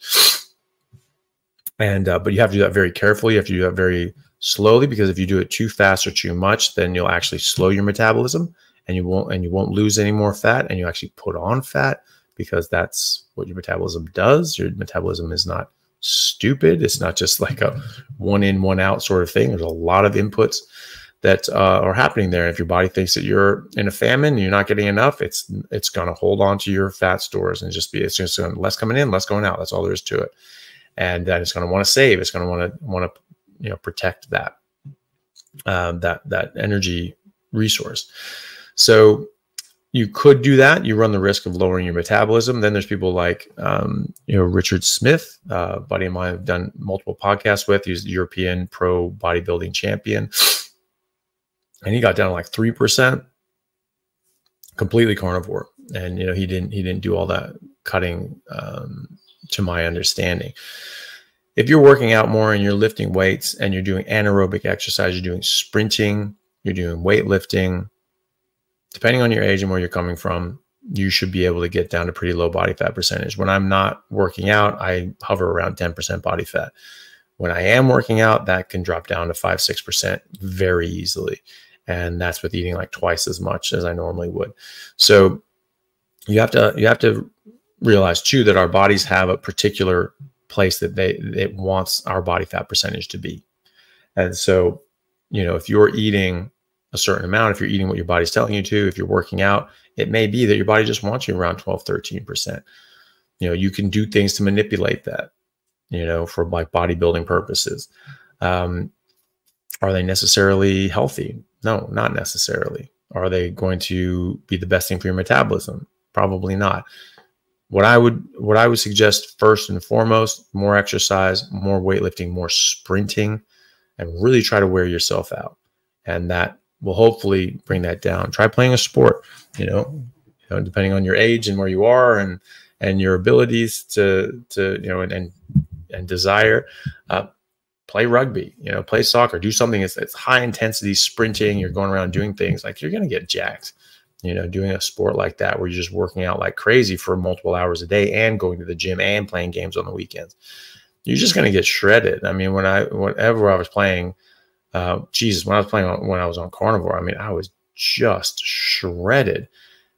But even when I wasn't on carnivore, I would get pretty shredded in season, and then I'd get out of shape and put on fat and lose muscle, and I'd have to fight to get it back again. You know, every time we start playing again. But when I was on carnivore, it was just like that throughout the whole year. So, you know, but either way, you know, putting in a lot of hard work will get you a lot of good results. Thank you very much, Anthony Menchaka, for the very generous super chat. Thank you so much for that. Anthony says, I have been 1 week on the diet and excited. My father is on blood clot medication, type 2 diabetes. Could this diet help? Well, 100% for the diabetes. Yeah, absolutely. So I mean, blood clotting medications, that, you know, just depends on what's causing that. Quite often it's genetic issues. Sometimes it's atrial fibrillation, so your heart's not beating properly, so it can build up clots. Largely, people have to stay on their blood thinning medication for whatever reason. I have seen people say that they've improved their atrial fibrillation, but it's a bit of a gamble just sort of coming off that, because even if you don't experience atrial fibrillation and you don't feel it anymore, it's not as symptomatic anymore, it may not actually mean that it's not happening. Because if you have what's called paroxysmal atrial fibrillation, where it just every now and then just sort of fibrillates and you could build up this clot. And they said, well, after 48 hours, it's, you know, higher likelihood that you develop a clot, but you could develop a clot earlier than that. And so you don't know. And so if you're not symptomatic, it's not really affecting you. You don't really notice it. It's only happening every now and then. You know, you don't really know. You run that risk of developing a clot and then having that clot flick off and cause a massive stroke. So I would work with his doctor on that one. You know, there are other sort of treatments for that too, for atrial fibrillation, that people can potentially come off blood clotting medications. If it's a genetic issue, it could very well be that this helps his genetics work better so that he doesn't have a clotting disorder, but we have no evidence for that. So that's not something that I would personally run the risk on. But type 2 diabetes, absolutely. That can reverse type 2 diabetes. That can put that into complete remission for many people, and even come off insulin and injectables and other medication. And it will improve his life in a lot of other ways. Well, he will get a lot out of it. He will be a lot healthier. His life will be a lot happier. He will be on less medications. He will be healthier going forward, and he will likely live a lot longer. I wouldn't expect him to be able to come off his blood clotting medication though, but diabetes and the rest of it, absolutely. Mark Tech, thank you very much for the super chat. 34-year-old carnivore for 2 weeks, eczema and skin inflammation noticeably worse. Why is that? Beef, pork, salt, and a few spices, eggs, and seafood. Keto Mojo still only showing around 0.5 millimoles of ketones. Yeah, so some of these skin issues can get worse before they get better. You're a lot of people have teething issues within the first couple of weeks. Also, remember that when you're losing fat, you have a lot of fat, but a lot of different fat soluble toxins that are stored in your adipose tissue that then get released, and then that sort of can cause weird issues, joint pain, muscle aches, brain fog, skin issues. And so, if that's the case, then you just need to wait that out. Eventually those will get out of your system, your body will clear those out and they'll go away. But I mean, you look around, I mean, there's just hundreds of thousands of people that have specifically cleared up eczema. It just takes time. So like I said, sometimes it can get worse before it gets better. If you want to make sure that nothing is triggering this or exacerbating this, just cut down to beef, salt, and water, nothing else, and see how you go. And then if they start getting improvements and things get better, great. And they will eventually, they will. Some people, it takes months, it's not just an overnight thing for everyone. For a lot of people it is, but not for everyone. So some people have a more stubborn case. Some people are leaching toxins from their fat cells, that when they're losing weight, that's going to keep triggering this. And so you have to let this stuff work its way out of your system. And you have to be really, really on top of it with just beef, salt, and water. And there's also other things in your environment, different soaps and detergents and fragrances and makeups and all these sorts of things that can exacerbate this. So don't forget about those as well. I wouldn't worry too much about your ketones. It's as long as you're eating very fatty meat, like 1 to 2 grams of fat per 1 gram of protein, and then adjusting for your body, how much you're absorbing, how much your body needs. Eat until it stops tasting good. You should be fine. I've never once checked my ketones. I don't think it matters much unless you're in the context of cancer or something like that. And so, you're supposed to eat meat. You're designed to eat meat, get the best quality meat that you have access to and can afford, and that makes you feel the best. And, whatever happens, happens. If your body is in ketosis, it's in ketosis. If it's not, it's not. It really doesn't matter. You will probably be in ketosis. You are in ketosis. You're making blood sugar. You're making glycogen because you're conscious enough to be writing this post. And so, obviously you are making the requisite energy. Just because your ketones aren't through the roof doesn't mean that you're not doing it. Your body may get better over time at doing this, but the Inuits, like I said, their ketone levels are pretty low as well. So that's not necessarily a bad thing. The point is that you eat fatty meat until it stops tasting good, and that's what you're supposed to do. You let your body get on with it. Mars Zane, thank you very much for the super chats. Not seeing a question with that, but possibly down the road. Here's one from our friend Brendan Roach from the previous super chat, who says, my friend doesn't seem to be able to eat. She has Crohn's disease, and after 2 mouthfuls of meat, runs to the toilet and passes blood. Any suggestions? You can try fasting for a period of time. If she has 2 bites of meat and then she has a bloody stool, it's probably that was going to come anyway.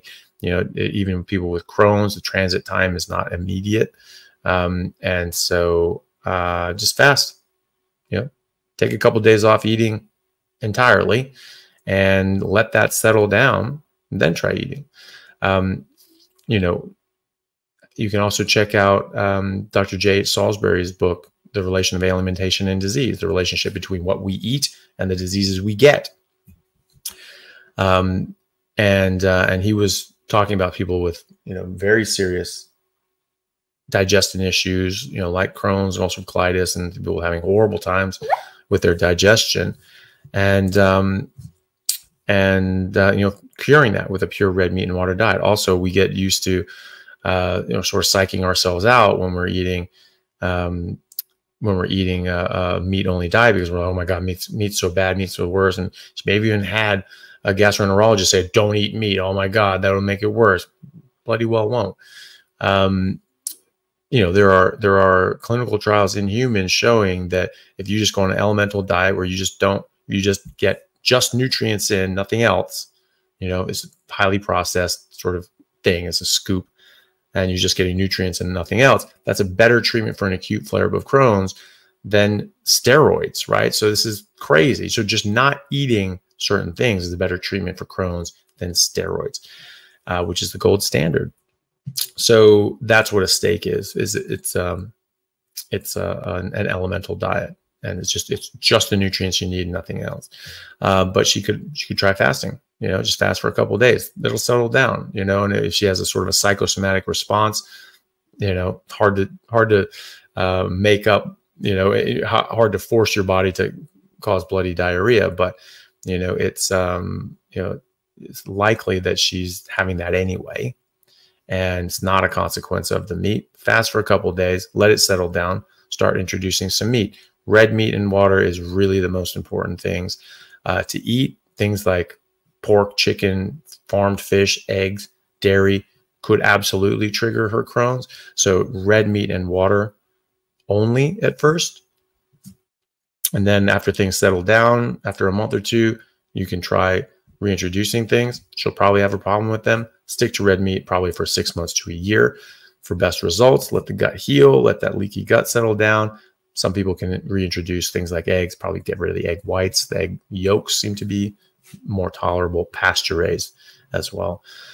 All these little tips and tricks are there. You can have her watch my video on autoimmune disorders. It's called what they don't want you to know about autoimmune diseases. And with my friend Phil Escott, he's been suffering with autoimmune issues for a long time. He has autoimmune Facebook groups, and he's been dealing with a lot of this stuff, and you just get more encouragement and advice, from watching those as well. But it will settle down. Maybe just try fasting a couple of days and let it settle down initially, and then red meat only for a while. Randall Reese, thank you very much for the super chat. I've been doing carnivore since the beginning of the year. Have only had 1 pound of weight loss. Not currently tracking macros. Should I start? Nah, not necessarily. Just eat fatty meat until it stops tasting good. If you think that you may be under eating, maybe, and then you can just sort of see like, wow, that's not all that many calories. Maybe I should eat more. If you are chronically under eating, then you will suppress your metabolism, and your body will stop allowing you to access your fat, and you won't lose very much fat. Also, if your hormones are way out of balance, if your leptin is very elevated, it's called leptin resistance. It can be very difficult to lose body fat until that leptin comes down, until those hormones normalize. And then you actually find that it's much easier to lose weight after that, or lose fat specifically. That's the whole point, is that you're wanting to lose fat. The other thing is exercise. If you are exercising, you will be putting on muscle. Muscle has weight. And so you will be offsetting some of the weight that you're losing from fat with the muscle that you're putting on. And so it can change that up and make it look like you're not losing weight or losing fat, but you actually are losing fat. It's just you're putting on muscle as well. So those are things to think about also. But yeah, if you're chronically under eating, you will slow your metabolism, and you'll sort of lose a bit of weight, and then it'll sort of plateau. And then you might actually gain weight eating less, right? Which is a bit paradoxical, especially to those dinosaurs who still desperately cling on to the calories in, calories out model, even though calories aren't a thing. As far as food energy is concerned, that's heat energy. That has nothing to do with weight. Calories don't weigh anything. Molecules weigh things. Atoms weigh things. Calories don't weigh things. So, your body is you think of it as someone who's very fiscally responsible. You lose, you get your hours cut at work. The last thing you want to do is start blowing out the credit card debt, like every government does, right? So what you want to do is you want to, cut costs, live within your means, and survive until, your fortunes change and you get more hours at work, you get another job, you get a raise or a promotion, all these sorts of things. And so your body's looking at that in the same way. Like, no, we have less coming in, less has to go out. We need to shut this down. But also, if you've been in that situation for a number of years, when you get you start making more money, the first thing you do is like, yeah, let's buy a Ferrari. It's like, holy shit, that was awful. I'm going to put this money in the bank. I'm still going to, I'm comfortable living like this. Happy to just not spend a whole bunch and be extravagant. I'm going to start saving as much as I can. That's your fat. And that's what your body does. Your metabolism goes down and it stays down. And then when you start eating more, your body goes, nope, that's going in the bank. And that's why people yo-yo diet. They starve themselves for a while. They get decent results and then it plateaus and not losing. And it's miserable. And so they say, screw this. I'm going to go back to eating the way I was. And bam, spikes up. And they end up putting back on more weight than they lost. So that's what happens. So you want to encourage your metabolism with a carnivore diet. If you're eating the right thing, then you can eat as much as your body's asking you for. And so you do that, and you'll encourage tell your body, hey, we're not in a famine. We don't need to scrimp and save. We don't need to put anything in the bank. We're fine, and then your body goes, great, raises your metabolism. We don't need all this savings. We can live a bit, more liberally. So that's what I would do. I wouldn't worry too much about it. Some people lose a lot of weight early on. Some don't. It just takes time. Just don't worry about the scale. The scale is not important. Your health is important. Your body composition is distant secondarily important. Weight is not important because weight does not denote body composition, right? So you just need to give it time, let your body heal. Your body's going through a lot of different processes now.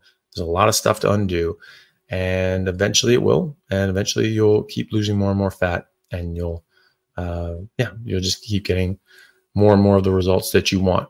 Make sure you're eating enough.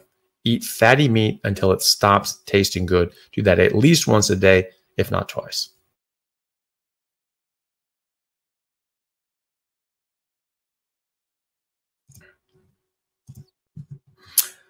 Okay, super chat from Rob. Thank you very much.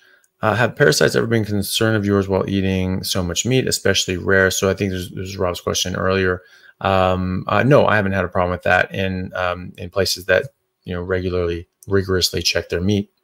Parasites aren't really a problem. I mean, there hasn't even been a case of trichinosis in farmed pigs in over 25 years, to my understanding. So unless there was a recent one, but a few years ago, I heard it was 20 years without one, and so unless there was one in the last couple of years, then it's 25 years without one. So in that context, no, I wouldn't worry about that. Jennifer Hackett, thank you for the super chat. Can a carnivore diet help or reverse improve mitochondrial myopathy? Yeah, absolutely. So any ketogenic diet can. It can. There's studies showing that being on a ketogenic diet for a number of months increases the number of mitochondria you have by a factor of 4 and increases their efficacy and efficiency by a factor of 4. So there's a massive, massive multiplication of mitochondrial health. Also, when you go on a carnivore diet specifically, you are removing things that cause direct damage to the mitochondria. A lot of these plant defense chemicals specifically target and attack and damage the mitochondria, like cyanide. Cyanide directly damages the mitochondria. There are 2,500 different plants that use cyanide, like cassava, tapioca, right? That's from cassava, and that has cyanide in it. Almonds, bitter almonds, all these sorts of things, they have it. There are people actually in Australia. I was just talking to a patient about this who got very sick after eating some vegetable chips. She was carnivore, and obviously, she's like, well, I'll have some vegetables are good for you. Had some vegetable chips, which is not the same as vegetables. And she got very unwell. She got very sick, hit her very hard, and she was very unwell. And the next day, she's like, what the hell was that? And she looked it up, and these vegetable chips had tapioca flour in them. Then she looked it up, found that other people around Australia have been having health issues to do with tapioca flour and potentially even those vegetable chips, if I remember correctly. And she looked into it, and there was actually, for some reason, there's a much higher load of cyanide in those batches of tapioca and vegetable chips. And so, potentially other people can have a problem. So, the WHO, and this was her sort of saying that she looked into it and said, like, the WHO, says that it's safe up to like 10 milligrams a day, which is like, do you want any cyanide in you a day? No, thank you. But it's, it's just safe up to 10 milligrams a day. Okay, well, how much is in your damn vegetable chips? It should have a bloody warning label on there saying, hey, only half a bag of this a day, or else you meet your maximum recommended cyanide allowance. Why the hell isn't that on the damn chips, right? So they have these things out there, and they're just like, yeah, no, there's a maximum here. So our hormetic friends are saying, oh, everything's good for you because of hormesis. Even the WHO says no more than this amount, but that's nowhere on these packets. That's nowhere on almonds. It doesn't say you can't eat more than this many almonds a day, or you'll exceed your limit for cyanide consumption. Nowhere does it say that. So, if you know that these things have a toxic load after a certain amount, how the hell can you ethically or legally not put that on the bag and tell people, hey, don't eat this past this point. No more than one bag a day, is safe. Obviously, they would never sell another bag again, and that's why they don't do that. But like, why the hell is it legal to not do that when you can have people have this sort of injury? Even, like cassava, bitter cassava can kill you, the amount of cyanide it has. Sweet cassava won't, but it's, bitter cassava, they can sort of reduce the toxic load to a certain degree, but that doesn't mean that it's getting rid of all of it. And so even low dose chronic cyanide exposure can cause neurological dysfunction, cause thyroid damage, widespread mitochondrial myopathies, mitochondrial damage and dysfunction. So that's very serious. And that's just one of many, many plant toxins that damage the mitochondria. Seed oils directly damage mitochondria. Linoleic acid directly damages mitochondria. The omega-6s directly damage mitochondria. There's oxidative stress that linoleic acid and omega-6s do in your body can directly damage mitochondria as well. So a carnivore diet is eliminating out as many of those as you possibly can, and your mitochondria just start to heal. It can take months, but it can heal. Let's see how many super chats we have. All right. How about we cap it there. Everyone's sort of been going for sort of the last nearly 2 hours. So why don't we maybe ask people not to do any more super chats? We'll try to get through all of these and we'll sort of end it. I think 3 hours is probably where I need to cap this. Sort of ending at noon is probably where I should do, because we've got it's Australia Day today. So we got some things planned. There's actually rugby in town. I don't know if I'll actually have time to go see it because I've got so many other things on. But the Sevens rugby is here, and it's just like,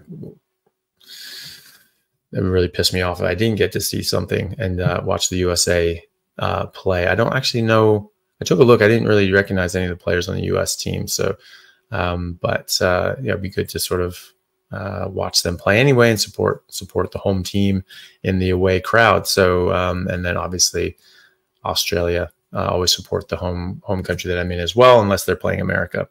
So, but yeah, it'd be great to see those guys.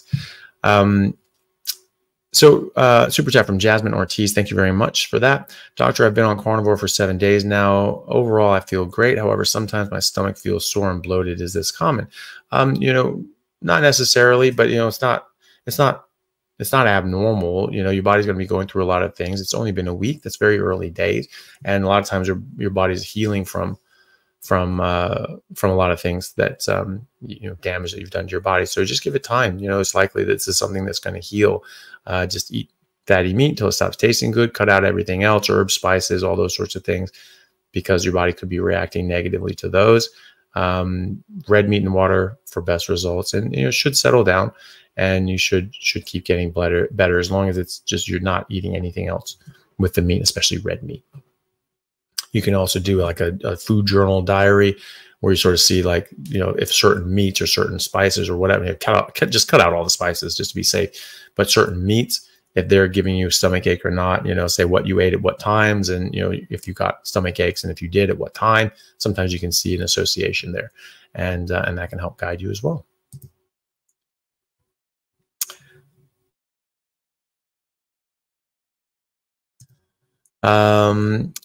Silver Cat 151, thank you very much for the super chat.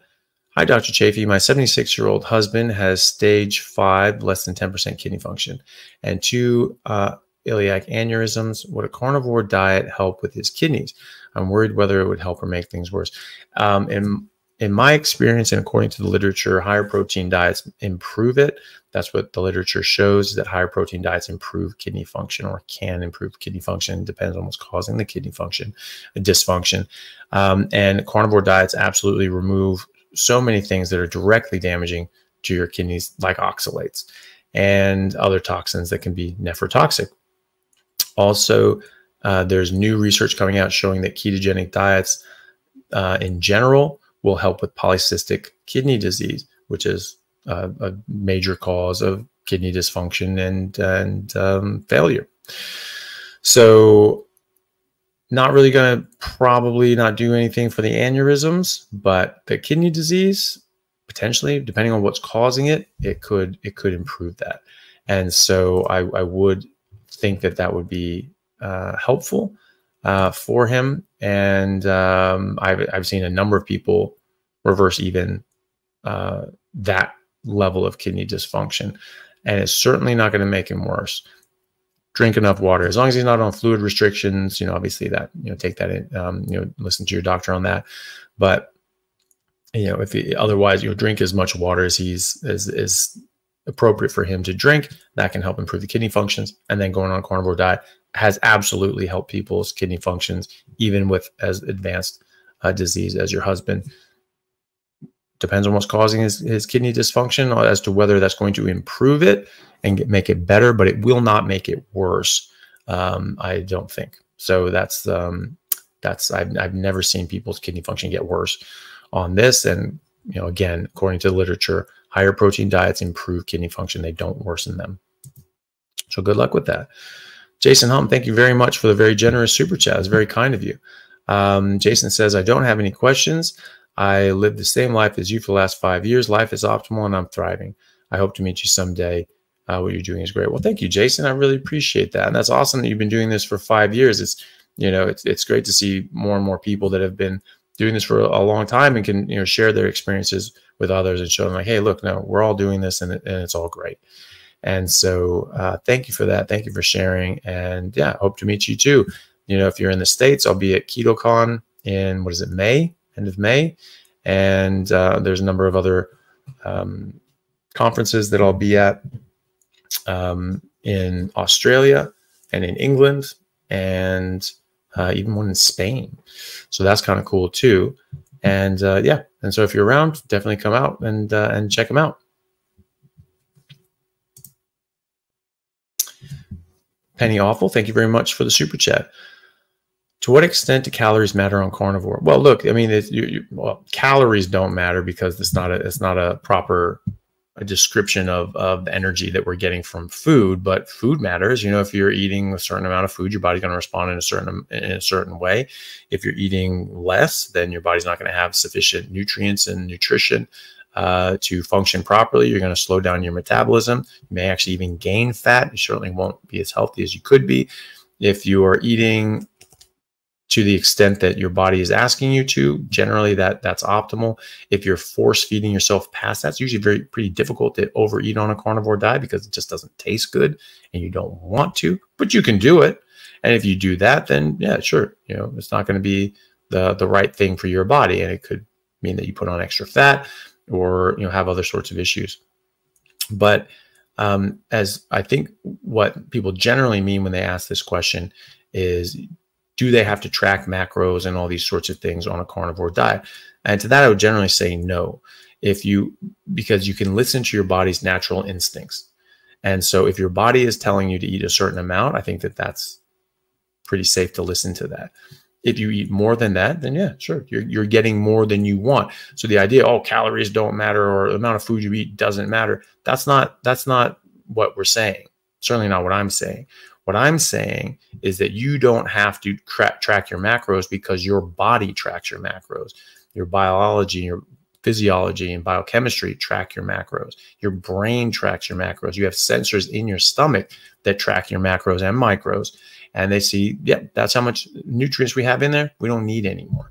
And so you get a signal to your tongue that we don't need any of this stuff anymore. Stops tasting good. Tastes less and less good. You get negative feedback from the food that you're eating. Even though it tastes good, the next bite will not taste quite as good. And on and on and on until it doesn't taste good at all. And then you just stop eating. You just listen to your body. And once it stops tasting good, you stop eating. So in that regard, no, you don't need to like perfectly track exactly what you're eating as long as you're not on taking, you know, like corticosteroids, like, you know, prednisone, prednisolone, something like that, or other medications that can alter your hunger signals. You know, you should be able to, especially, you know, long term, you should be able to listen to your hunger signals as you just listen to your body. So you eat fatty meat until it stops tasting good. And you stop once it stops tasting good. And to that extent, you don't need to track macros and micros. But yeah, you eat more food and that's going in your body, and food has weight and that goes into your body and then you have weight, right? So that's where that is. Calories don't weigh anything. You know, you have a glass of water at room temperature, you heat it up to, you know, by 50 degrees, has more calories, weighs the same damn thing. So calories is not an issue. Food is an issue. You want to get enough. You want to get the right amount for your body. And just like any lion or hyena or vole, they know what to eat. They stop eating naturally. They don't get obese. They don't get these sorts of diseases of excess and civilization that we get unless they're eating the wrong thing. And so if you're eating the right thing, your body should tell you the right amount to eat. Clean Coal, thank you very much for the super chat. Not seeing a question attached, but oh, here we go. Can an undiagnosed BAM condition be discovered on a carnivore diet? It would depend on what you mean by a BAM condition. Like bile acid malabsorption? Is that? I'm trying to think of the acronyms. I mean, there's just so many thousands of different acronyms in medicine. So unless it's in your particular field, you don't necessarily know the acronyms for that. I'm going to guess that that's, the bile acid malabsorption sort of issue. Yeah, I mean, potentially, if I've never treated that. That's not something that I do. That's not part of my practice. But if you have a condition where you're not able to absorb fat properly, and you're eating a higher fat diet, then that obviously can raise its head. I would still just eat the amount of fat that your body's asking you to, and because you're going to absorb a certain amount, so let your body absorb that amount, and then don't worry about the rest. It could be that your body fixes it if you're not doing well, and your body really can't absorb fat, and you need to sort of accent that, and your doctor is concerned that you need more fat and all this sort of stuff, which maybe 1 in 1,000 are going to at this point. Then you can entertain things like ox bile supplementation, which normally I don't think is a good idea. But also, if it's a malabsorption issue and your body's just not able to absorb the bile, that may not actually do anything anyway. So either way, I'd still do the same thing. Eat fatty meat until it stops tasting good. Adjust the amount of fat to your absorption levels. And hopefully you do well with that. Plant Sparing Carnivore, thank you very much for the super chat. Had COVID 5 months ago. Neurological symptoms of depression, anxiety persist. I'm very sorry to hear that. LFTs are optimal. Good. ALP raised to 150. High sensitivity CRP under 1. ESR is 0.48. Few studies show long COVID symptoms worse in those jabs. Your thoughts? Appreciate your work. I don't know too much about this. There's a lot of things I've seen peripherally. There are people that are doing a lot of really good research on this, like Dr. Peter McCullough and Dr. Malone, who invented the technology, the RNA vaccine technology back in the 90s. I think he has the original patents for that, and other people used his technology to sort of do these sorts of things. And so they're very well versed in these. I know that Dr. Peter McCullough, who is a preeminent cardiologist down in Texas, and in his specific field of cardiology, he's the most published person in his whole field. So he's no slouch anyway. And so I think he's published a protocol on how to sort of sort out getting these spike proteins out of your system and help with long COVID as well. I don't know what that is offhand, but you can look that up. Just look up his name and detoxing protocol. And then I was speaking to a patient about this the other day, so this is secondhand information, but they were saying that one of Dr. McCullough's statements was that people that use nicotine seem to not get as affected because the nicotine sort of bound onto receptors that displace the spike protein, and potentially this could help with long COVID. Don't quote me on that. That is secondhand. That's something that someone said that Peter McCullough may have said. Look it up, see if he does that. But there are protocols out there that by Peter McCullough and others that could potentially help with this. I mean, being on a carnivore diet is going to at least help your body, optimize in as many ways as it can, and hopefully get rid of a lot of other things that can maybe exacerbating the long COVID issues, and help in a lot of other ways. Depression, anxiety, these are generally helped quite significantly by ketogenic carnivore diets. And so I would certainly try that if you haven't done that. I mean, it says in the name, Plant Sparing Carnivore, you're probably already on that. But if you have any little things slipped in there, just get rid of them. And then if that's not enough, then I would try to check out the different protocols, like Dr. McCullough's. That's probably one. If I had that problem, that's the one I would use. He's just been doing tons and tons and tons of research on this, and I think that that's one I would I would personally go for. Stanislav, thank you very much for the super chat. My favorite daily meal I like is 500 grams of 20% beef mince mixed with 5 eggs, air fried in form of meatballs, and added chicken liver. Is this good for carnivore? Yeah, it sounds great. You just do make sure you're getting enough fat. I mean, the liver is great. If you enjoy the beef, it's like 20%. I'm assuming that's 20% fat. Might be a little lean, but just make sure if you're getting constipated, eat more fat, add more fat to that, and get fattier mince, and don't cook it so much that you cook out all the fat, and you should be fine. But no, that's great. Just as long as you're getting enough fat and you're doing well, then go for it. Max the Dream, thank you very much for the super chat. Any advice on gaining weight on carnivore? I'm young and skinny. Should I avoid milk starting out? Do avoid milk starting out. That fundamentally changes your metabolism, spikes your insulin, which you don't really want, and that can cause all sorts of different problems. Testosterone, it can tank your testosterone and growth hormone as well. Not just one glass of milk, but just excessive carbohydrates long term can do that. Milk probably has different growth factors and things like that, but people would argue probably increases it. Who knows? But either way, the raw milk maybe, but the carbohydrates raising insulin can interrupt your normal testosterone and growth hormone metabolism. So I would avoid that. And also it just screws with your metabolism in general, puts you in a fat storage metabolism as opposed to a fat utilization metabolism. And you don't want to gain fat. You want to gain healthy, lean body mass. You don't want to gain fat. So I would avoid milk. I'd avoid dairy, and I would eat just as much fatty meat as you enjoy, and work out. You need to lift weights. You're still a young person, so you need to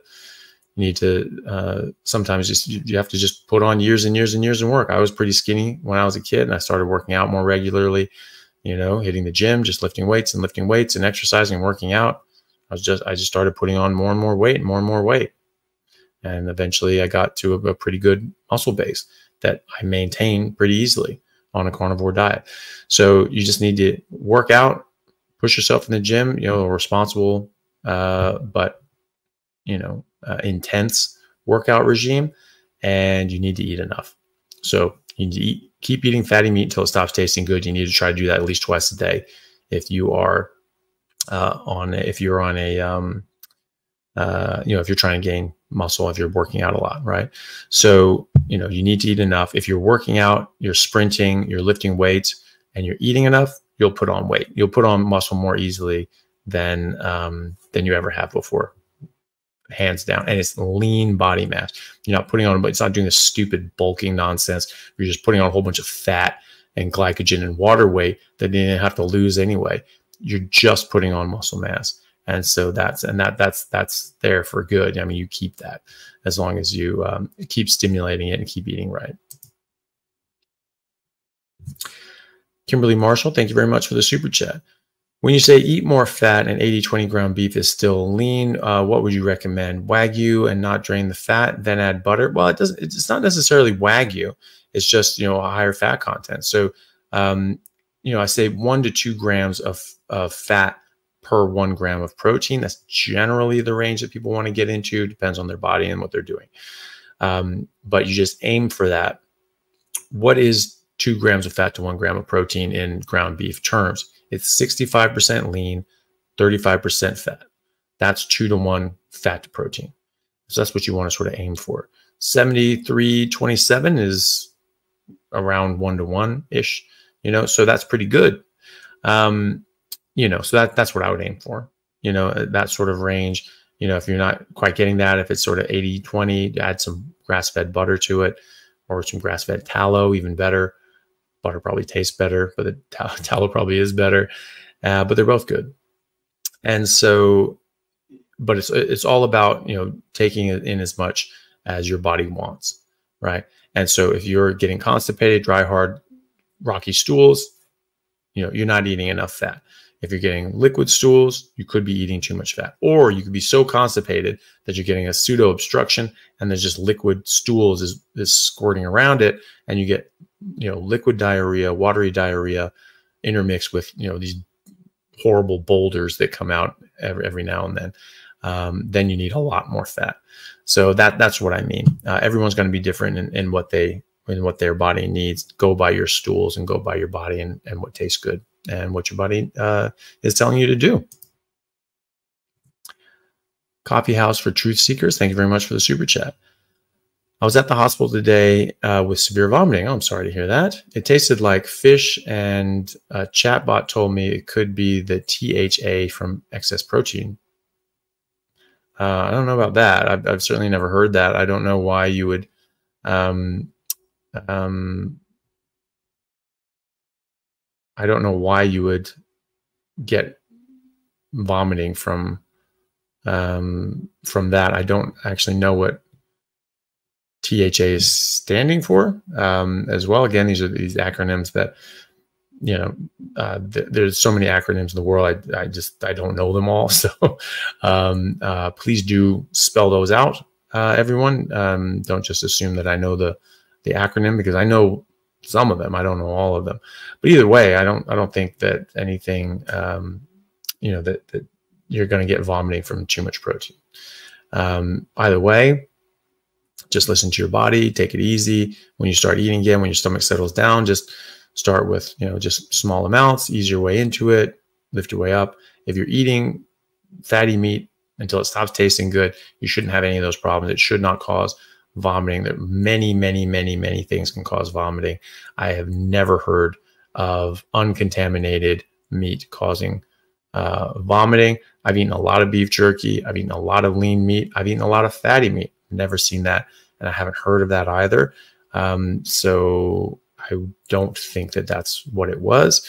But, either way, just be careful, ease your way back into eating, and you should be fine. Le Petulante, thank you very much for the super chat. It's very generous of you. Hello, Dr. Chaffee. My mom developed Guillain-Barré symptoms 3 months ago.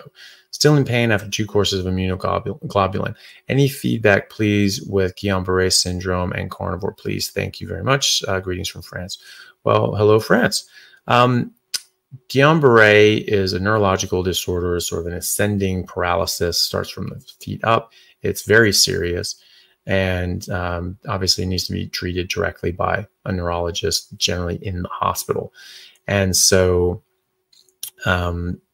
do listen to the doctors and follow any sort of medical protocols and medications.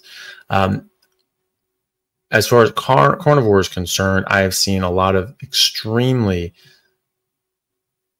encouraging neurological recoveries going on a carnivore diet. I mean, even my friend Dave Mack, who I've had on the podcast and I've done a couple of lives with, he had a stroke 30 years ago, had right-sided weakness that hadn't shifted in all that time. He went carnivore for 2 months, and it significantly improved his symptoms so that he didn't really have to worry about it. He was able to walk normally, go up and down stairs, normally was able to run up and down stairs. Now, whereas normally he was very, very, very unstable on his feet. So it has anyway helped with significant neurological recovery. So that could very well be the case with your mom. I don't have any studies for that. This is just something that is very much worth trying and seeing. Specifically with Guillain-Barré, it's not something that's common enough that I've seen too many cases of this. So I don't know of too many people that have had Guillain-Barré and gone carnivore. However, there are some. But again, there's a few people's individual experiences that were positive, and also they get a lot of other positives from the diet as well. So it's still worth doing. Hopefully that improves your mom's symptoms. It will improve a lot of other things for her as well. So if it's something that she is able to get on, and I think it would help. Hopefully it will help with the Guillain-Barré. It will definitely help with everything else. So good luck with that. Good luck to your mom. Bishop Steep Learning, thank you for the super chat.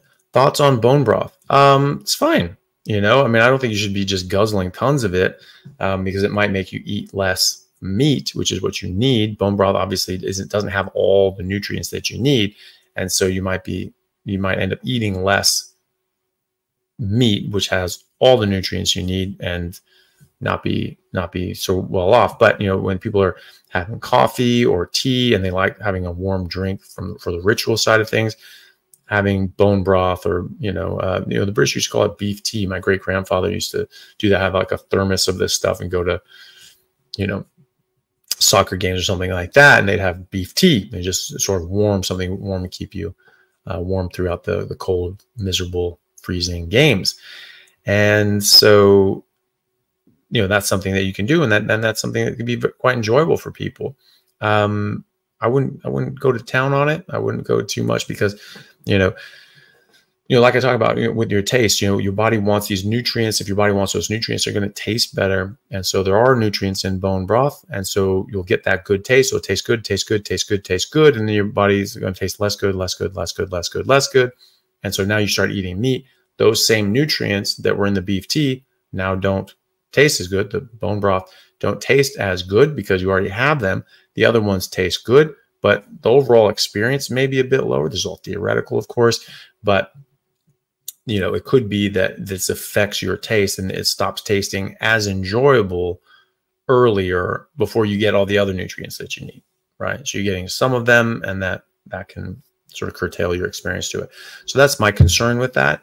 And that's something that the long-term people like in Zero Carb Health have said. I've seen them mention that in years past about how this could potentially make you eat less and get less nutrition, which is not what you want. So, but if you're using it every now and then, having a cup here and there, and because you enjoy it, I don't think there's any problem with that.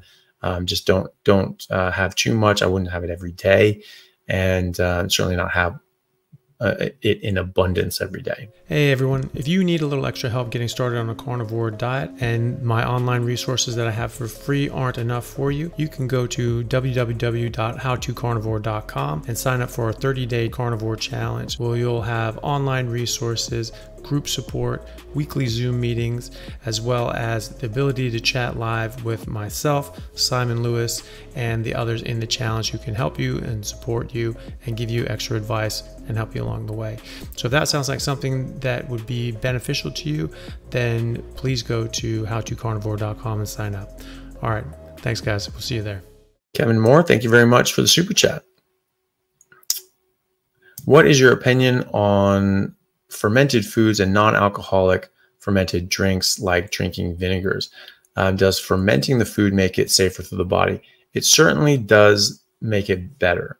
It can lower the toxic load of certain plants. I mean, I don't think it'll lower toxic load in every plant. I don't think you can just ferment anything necessarily. I think there's things that we've traditionally been fermenting. We've been traditionally fermenting them for a reason. It's sort of stood the test of time.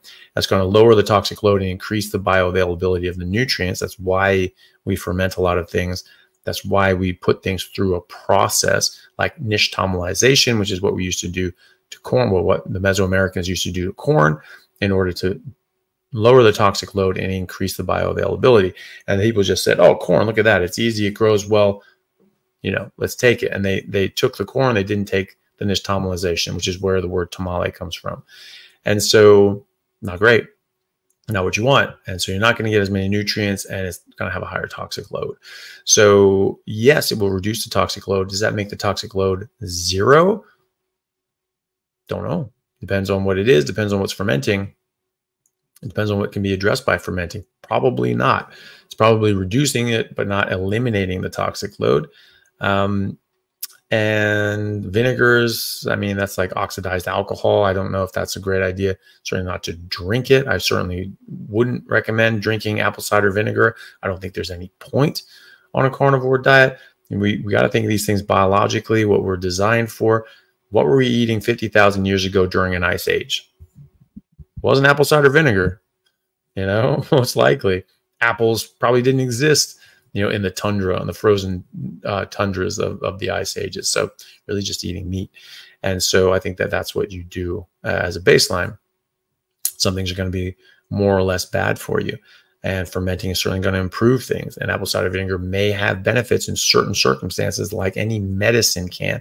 But you don't just take antibiotics for the sake of taking antibiotics because they have antimicrobial effects. Like, yeah, but you don't have an infection, so that's not a benefit, right? That's not something that's going to help you. You're actually going to damage yourself. You're going to kill your microbiome and your oral biome, and unhealthy bugs can take over, and you don't have the diversity, right? So that's the reason why you wouldn't take antibiotics just for no damn reason. But then people say, oh, you should take garlic and you should take ginseng because they're antimicrobial. Like, same reason why you wouldn't take antibiotics, you shouldn't take those things. So same, if there's some sort of reason that you're taking apple cider vinegar and it's helping with that, fine. You're using sort of a medicinal purpose. I can't think of any medicinal purposes for apple cider vinegar in the context of a carnivore diet. I don't think that would benefit you. If you want to try it and see how you go, and go for it. Like, I don't know why it would help you or what situations it would help you in. But is it less bad than other things? Sure. But that doesn't mean that it's the best thing for you. So people should understand that that's what I'm talking about. When I talk about, the recommendations that I have for eating the way I eat, I'm talking about what do I think is the absolute best, optimal, maximum that you can do. I'm not talking about, well, everything is bad except for this. I'm saying that this is the pinnacle, and that's what I aim for. And so if you're aiming for the pinnacle, this is what I would do. Other things can be perfectly fine and be a lot healthier, especially in respect to other people eating other garbage. But the bar I'm setting is, okay, what's optimal? Let's shoot for the best, and then if you miss, you're at least you're missing up, right? Because you're still, you're going up and saying, oh, let's shoot for the middle here. And then you hit lower than that. Aim for the top. And if you fall short of that, you're still doing a lot better than everyone else. So that's what I mean when I talk about those sorts of things. So yes, you can ferment food. Is it the best thing you could ever do? As far as a toxic load sort of thing? No. From a nutritional standpoint, no. You get all the nutrients you need from meat. You don't need fermented foods. If you wanted to reset your microbiome, that's something you could think about. If you had fermented food that had the live bacteria in it, which is not always the case if you're buying it from the store, then you take a small amount, chew it up with meat, you swallow it together so you get that bacteria past your stomach and small intestines to where it can sort of live and thrive. You probably can do the exact same with Greek yogurt, with plain Greek yogurt, and do just fine. I've never used fermented plants. I've had some Greek yogurt, things like that. I'll probably get my microbiome checked here at some point. But I've never had any sort of issues that would make me suspect that I have a microbiome dysfunction. And, the Inuits don't really use fermented vegetables or anything like that. They have some of the healthiest microbiomes ever studied when they're only eating meat. So, and also if you're, and when you have an established microbiome, the things that you're eating, should you be eating the right things, should perpetuate that microbiome. So I think that, once you get that done with fermented vegetables or fermented dairy, fermented meat, whatever, once you've established your microbiome, it can perpetuate just eating meat.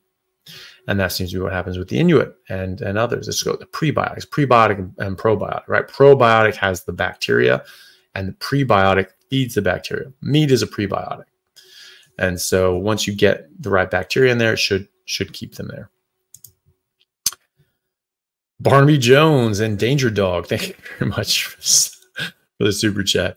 Does lactose feed cancer like other sugars do? So lactose is a disaccharide, meaning there's two carbohydrate molecules chemically bonded, and that's glucose, one part glucose, one part galactose. And so your body cleaves that, and then it's just glucose coming into your body. So it's glucose. And yes, that will feed cancers. Galactose goes in your body. It's metabolized and processed and turned into glucose. So yes, that can indeed feed your cancers like other carbohydrates do. Stanislav, thank you very much for the super chat. Is it healthy to eat whatever melts and falls to the bottom of the air fryer after cooking? Yeah, it should be fine as long as you're sort of keeping it clean. You're not sort of letting it build up and get manky. But if it's sort of clean when you start and you sort of do that and then it renders fat out, yeah, you can absolutely pour that fat back on. I mean, and you should. I was actually going to suggest that earlier when we were talking about air frying the meat and liver and things like that. Yeah, you should be able to eat the rendered fat at the bottom of that. Absolutely. Rob Stewart, thank you very much for the super chat. Hi, Dr. Chaffee. Could you advise on your refrigerator setup? My most beef will keep in plastic or glass, but one of your older vids with fridge had it everywhere open air. Any particulars for preservation? Thank you for what you do. So so what you want to do is you get it in the cryovac packs from the store, right? So you're not doing it yourself. That should be able, for beef anyway. Don't do this with like chicken or pork or fish or anything like that. But for beef, you can keep it in that vacuum sealed cryovac packaging, and then that will sit in the fridge for very safely for a long time. You don't need to freeze it. You can, it's very common that people, like restaurants, will see like 30-day wet age, 30-day dry age steaks if you really want to spend a fortune on a dinner. And that's what wet aging is. It's just keeping in that cryovac pack, and it just sort of softens and tenderizes and gets nicer. And then after that, you're sort of doing a bit of a dry age. So I'm not doing a full dry age where I'm letting the bacteria soak in and get hard and things like that on the outside, and then trimming that off and just having the inside. It's more of just drying it out. So you might call it like a dry brine, although I don't really use salt anymore. I just let it dry out a bit.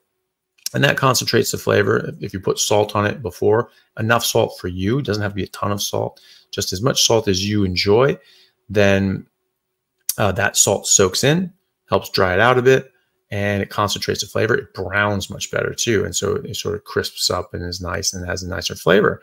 And so that's what I do. So you put it on a wire rack on a cooking sheet and not touching anything else. So it can't be touching anything else. You need air circulating around all sides.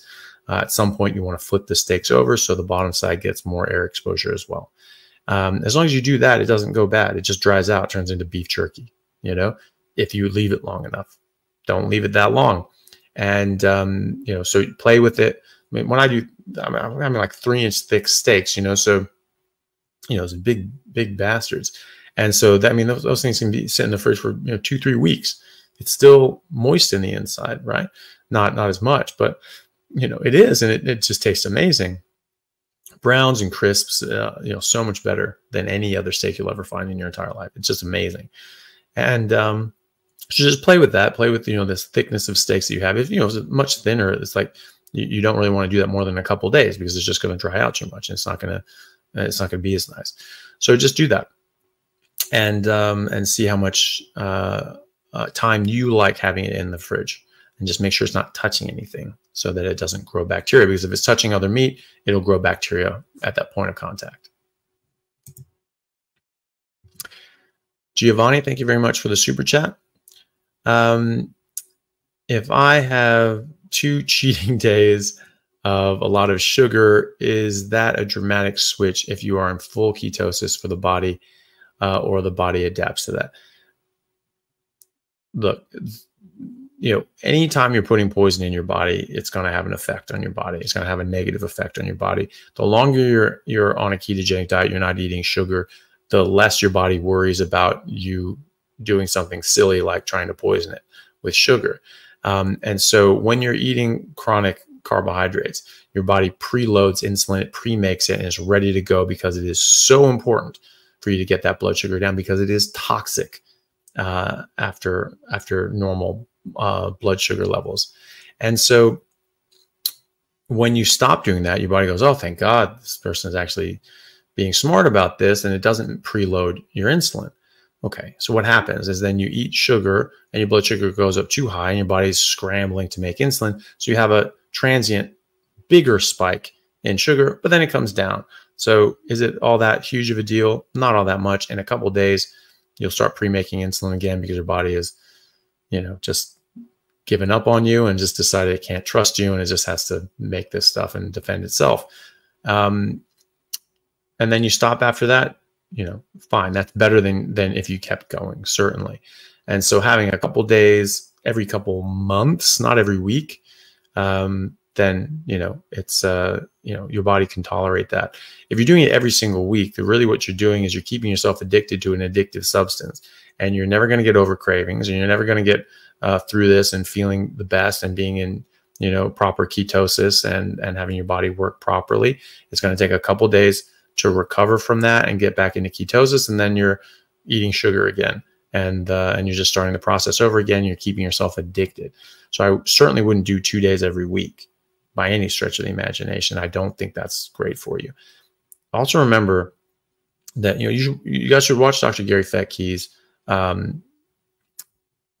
lecture on fructose and sugar and how it's a toxin, how high blood sugar is a toxin. So as he points out, you at any time you have 4 grams of glucose in your body, 4 grams of sugar, and just increasing that by 1 gram up to 5 grams is a toxic load. It's toxic to your body, and your body responds to it as a toxin by trying to detoxify it.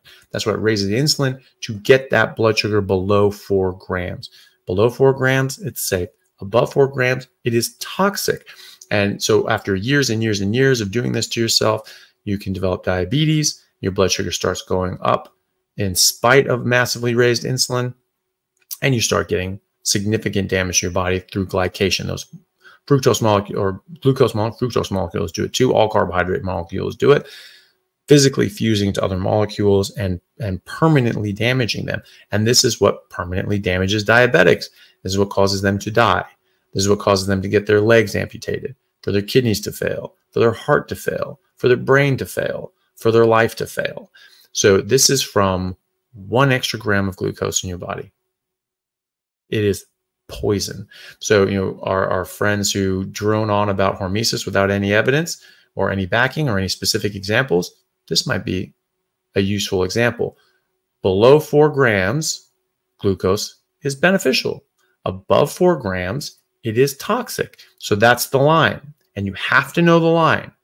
Just like the WHO says, 10 milligrams of cyanide is fine. It's not fine, but let's say it's fine. At least you're drawing a line.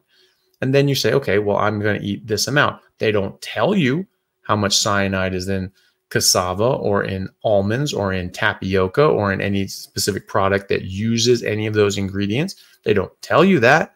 They just have it in some obscure back web page on the WHO saying, oh yeah, don't have more than 10 milligrams of cyanide.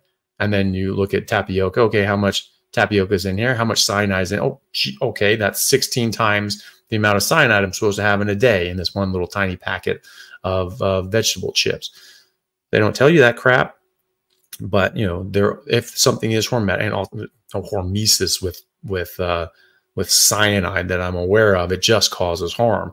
And so there's no hormetic line there. There's a well, we're okay with you if you poison yourself to this extent. Thanks, I appreciate that. How about you? How about you do it? And then you can tell me how great that was. So I think that our body really bends over backwards to try to keep your blood sugar down because it is so toxic. You're raising your insulin, which disrupts your hormones, all your hormones, and completely rearranges your entire biochemical structure, your metabolism, and your physiology. That is a major, major, major blast to your system. That's a major effect that it's having. It changes your brain and your heart and the rest of your organs from running on their optimal energy source, which are ketones, to now running on the secondary backup fuel source, which is glucose. It's so important to your body to detoxify your blood sugar down below 4 grams that it is willing to let your brain run on secondary fuel source. That should tell you something. That's pretty shocking. So you can cheat, but it's just like having cheat days with cigarettes, cocaine, alcohol, heroin, you know, child abuse. Like, you just, it's not a good idea.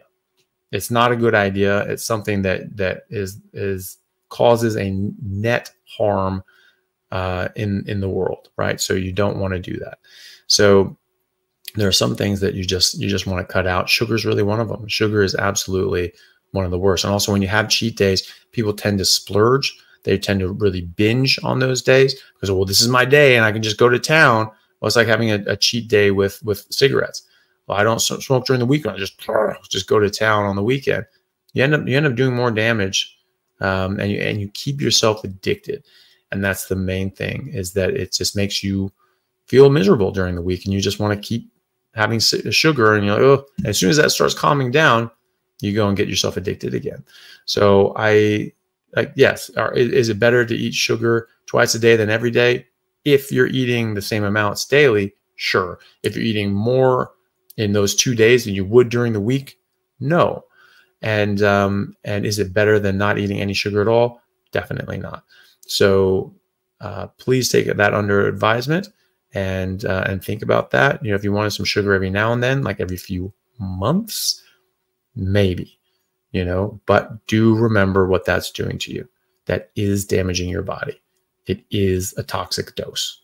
And so your body's going to be have toxic effects. That's all there is to it. Can you recover from it? Sure. Do you want to keep doing that to your body? Not really. So do with that what you will, but you know, that's a very, you know, good explanation as to why I don't touch the stuff anyway. So this will be the last one, everyone. I think that's pretty good. We're probably going to end right around 12 o'clock, which is perfect. So last question from Gord Gamey. Thank you very much for the super chat, and thanks everyone for the super chats. It's very, very kind of you. Sorry that we couldn't go longer, but I think 3 hours is pretty good, or 2.5 hours. Gord Gamey says, thanks for all you do. My friend is type 2 diabetic, just went through triple bypass. Oh, I'm sorry to hear that. Doc says stay low salt, lots of veg, and lean meat. Carnivore is a way to go. Is it not hard to convince? I definitely think so.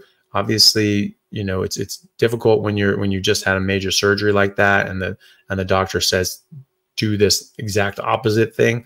Can be very difficult. Check out Dr. Philip Ovadia. He's a cardiothoracic surgeon that does bypass surgeries, and he will tell you go high fat carnivore. The evidence is not there that you know, that fat and cholesterol cause heart disease. In fact, the evidence is pointing to the opposite of that.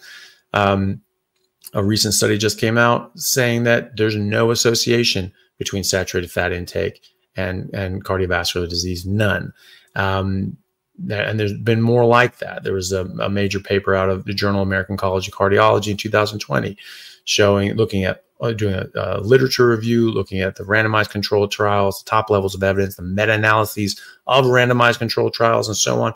And they found zero association between increased saturated fat intake and the development of cardiovascular disease, heart attacks, and strokes. And in fact, they found an inverse relationship between saturated fat intake and stroke rates. So the more saturated fat people were eating, the less strokes they were having. The less saturated fat they were eating, the more strokes they were having. So this is protective. This is good for you. This is what we have been eating for millions and millions and millions of years. This is what all animals eat in the wild. They don't eat low fat. Carnivores eat animals that are made of fat and meat, fat and protein, right? And they generally go for the fat first. Herbivores eat fiber, the ones that eat fiber. God knows what the hell the metabolism of a hummingbird is, but the metabolism of a cow and a gorilla and a rhinoceros and an ox is such that they still run on fat and protein. Why is that? Because they can't break down fiber. No animal can break down fiber, not even termites. It's the microorganisms in their gut that eat the fiber.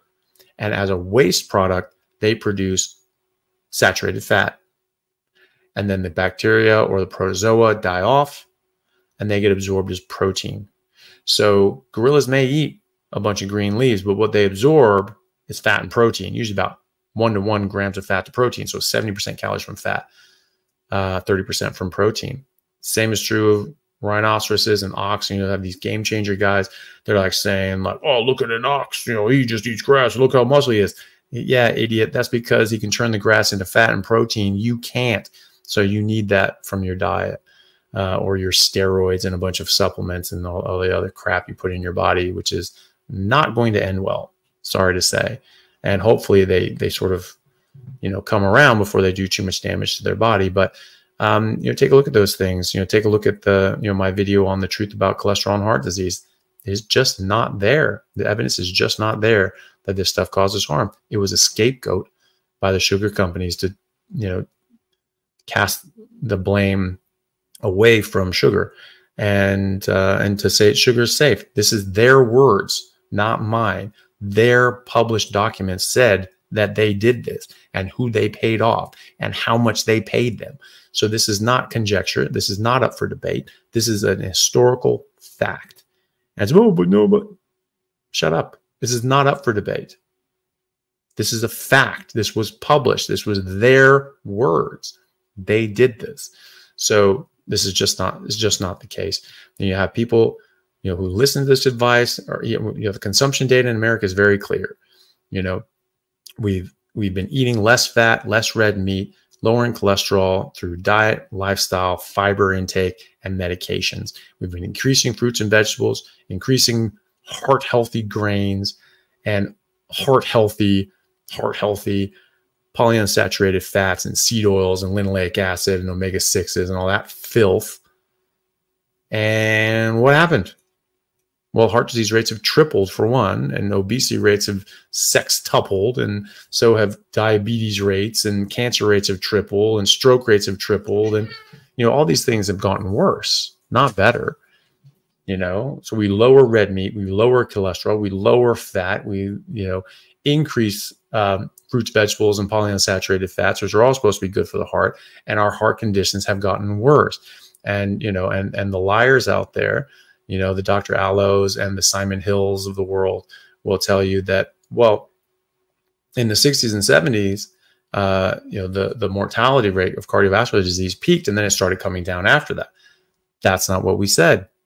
We said the rate of heart disease has gone up. The prevalence, the incidence, the amount of people, the percentage of the population that has cardiovascular disease is going up decade by decade in America and around the world.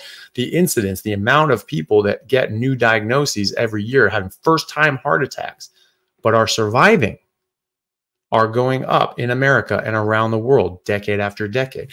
And the death from cardiovascular disease around the world is going up, and it's going up out of proportion with the growth in the population.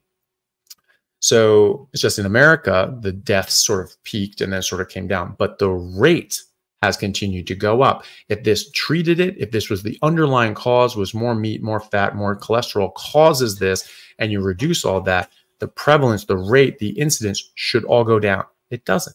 Our interventions have gotten better. Our ambulance systems have gotten better. We have private jets in Australia called the Royal Flying Doctors that fly out to BFE, picking up someone who's had a heart attack 24-hour drive away from, you know, a major city where they can get a cath lab or some sort of major intervention, and you fly them down, right? Hugely expensive, but you're saving people's lives, right? It's obviously abused. You get, you know, peripheral hospitals that just want to turf someone and get them away from their hospital, and they force them, you know, to come down, and you get there and you're like, there's nothing wrong with this person, you know, and then that costs $20,000 a leg, so that's not good. However, you know, it does save lives. And so you're having a heart attack out in the middle of nowhere in the 70s, yeah, you're dead. You're not going to make it. We have bypass surgeries improving. We have more cardiothoracic surgeons. We have more interventional cardiologists. We have different sorts of stenting and early detection, and people stop smoking as much too. I mean, that's a major reduction in mortality just there, which is going to come from the reduction in smoking. But all these interventions have improved. And so people having their heart attack for the first time, but surviving, is going up. So you try these red herrings, these straw man arguments. Oh, but no, that's not the argument, and you damn well know it, and you're being purposefully misleading because you're a shill and a con, and or just too dumb to understand what statistics are. So, don't let these people convince you into bad health. I mean, it's just total bullshit. I mean, they're doing this for their own purposes. They're either being paid to do this, or they're trying to build up some sort of reputation. I mean, I think some people just don't have better things to do. They don't have a real job. I don't know what Simon Hill does besides just talk a bunch of vegan nonsense, which he's completely insincere about. I mean, you see him talking about like, oh, I don't think I could live in a world without animals. Animals. And like clearly never took any acting classes, because that was horrible, but he's just pandering to these people that that are paying his bills, because he doesn't have a real job, because all he does is do his podcast, sell his book, and try to go through different sorts of self-aggrandizement. So I mean, that's ridiculous. Purposefully misleading people and purposefully changing the argument in order to knowingly mislead people and make them think that that the mortality rate from cardiovascular disease going down, it has anything to do with the rates and the prevalences going down. And these people know this. I mean, this is a common thing that they say, and they damn well know better. So this is on purpose, right? And so you have to ask them what their motivations are, but I mean, they're not good. It's not good one way or the other to intentionally mislead people, to intentionally try to suggest that because the mortality rate has come down, that means the overall rate is coming down. That means these interventions are working. That means that the cholesterol lowering medications are working. That means that eating less meat is working, because it's not. And they know it's not, which is why they aren't arguing prevalence incidence. They're arguing mortality rate. That's a different thing. And they know it's a different thing. And that's why I say they're dishonest. And that's why I have no time for these people, because that's disgusting behavior. And, and that truly makes me pissed off, because they are hurting people. Their advice is hurting people and potentially killing them. And that pisses me off, because they're not just doing it. It's not an honest mistake anymore. They are knowingly misleading people. They are knowingly trying to spread misinformation by that. That pisses me off. And so, sorry for the rant. I know this went way past where I meant you on that, but in any case, there's just reams of evidence to show that that the traditional recommendations on lowering fat, lowering cholesterol, lowering meat are complete and utter bullshit, and reams of very high level studies and experiments and randomized controlled trials showing that actually saturated fat and meat is protective improvement. I mean, randomized controlled trials replacing saturated fat with polyunsaturated fat to lower LDL cholesterol did indeed lower LDL cholesterol, and more people died of heart attack and strokes as a result of that. And they've buried that study because they're dishonest bastards, and they don't want to actually help people. They want to push their agenda. So screw them. Don't listen to all these other people. Do your own damn research. I mean, that's the thing. Who the hell has ever, been on the right side of things when they say, don't do your own research, just be ignorant and listen to us, your masters and the unelected elites and the like as Thomas Sowell says, the self-anointed, they are just the chosen ones of their own choosing. And so don't listen to yourself. Don't actually do your own research. Don't read a book. Don't try to be educated. Only listen to us. Sounds like a great plan, never listen to anyone who says that.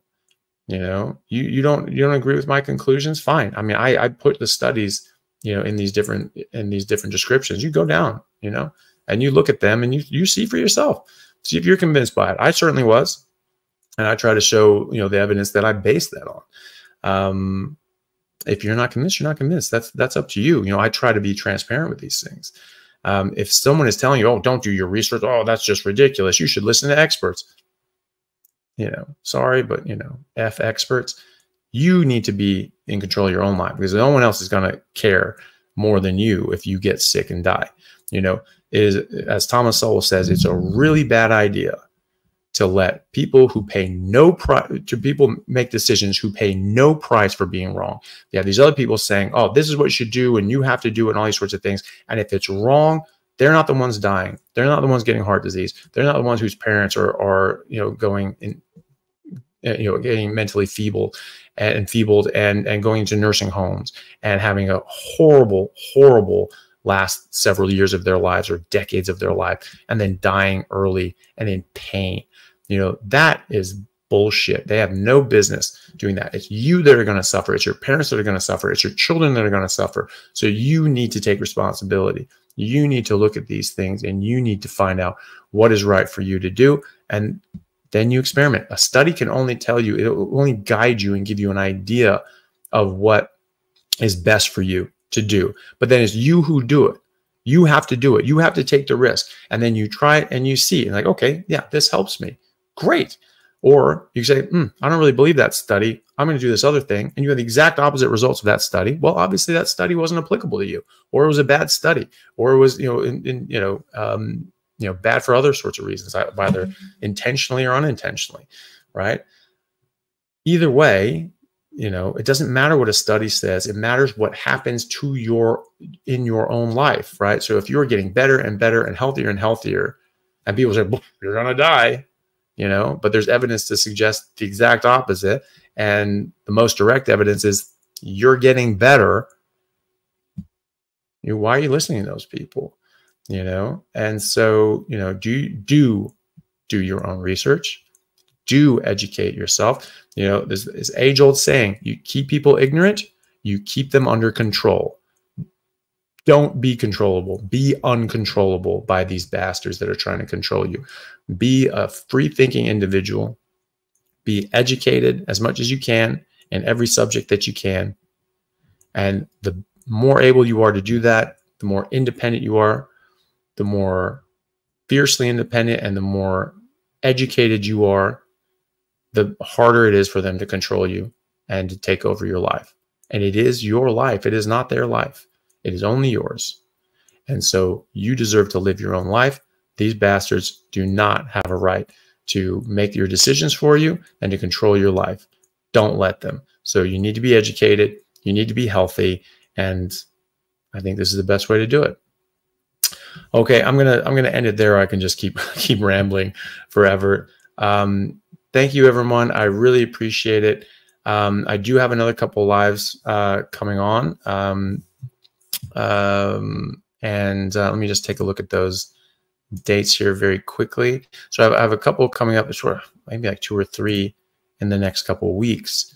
I have, Carnivore for Kids. That's on the 27th. So that will be tomorrow.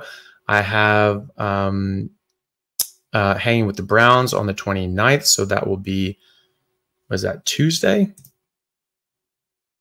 Monday. That'll be Monday. And yeah, Monday. And these are Australian times, by the way. So obviously, it may change depending on your time zone.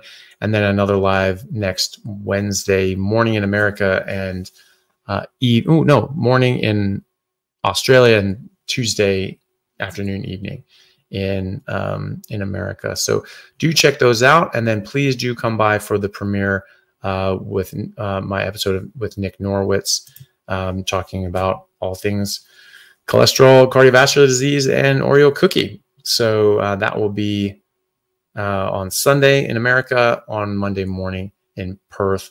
Times to be announced on my Instagram and YouTube channels. Thank you very much. Oh, and Facebook. Thank you very much, everyone. Really appreciate it. Hope you guys have a great weekend. And if people are in Perth, please do check out the rugby, because I probably won't be able to. And thanks, everyone. We'll see you next time. We'll see you next week for the live, and see you for the premiere Sunday. Thanks a lot. Take care.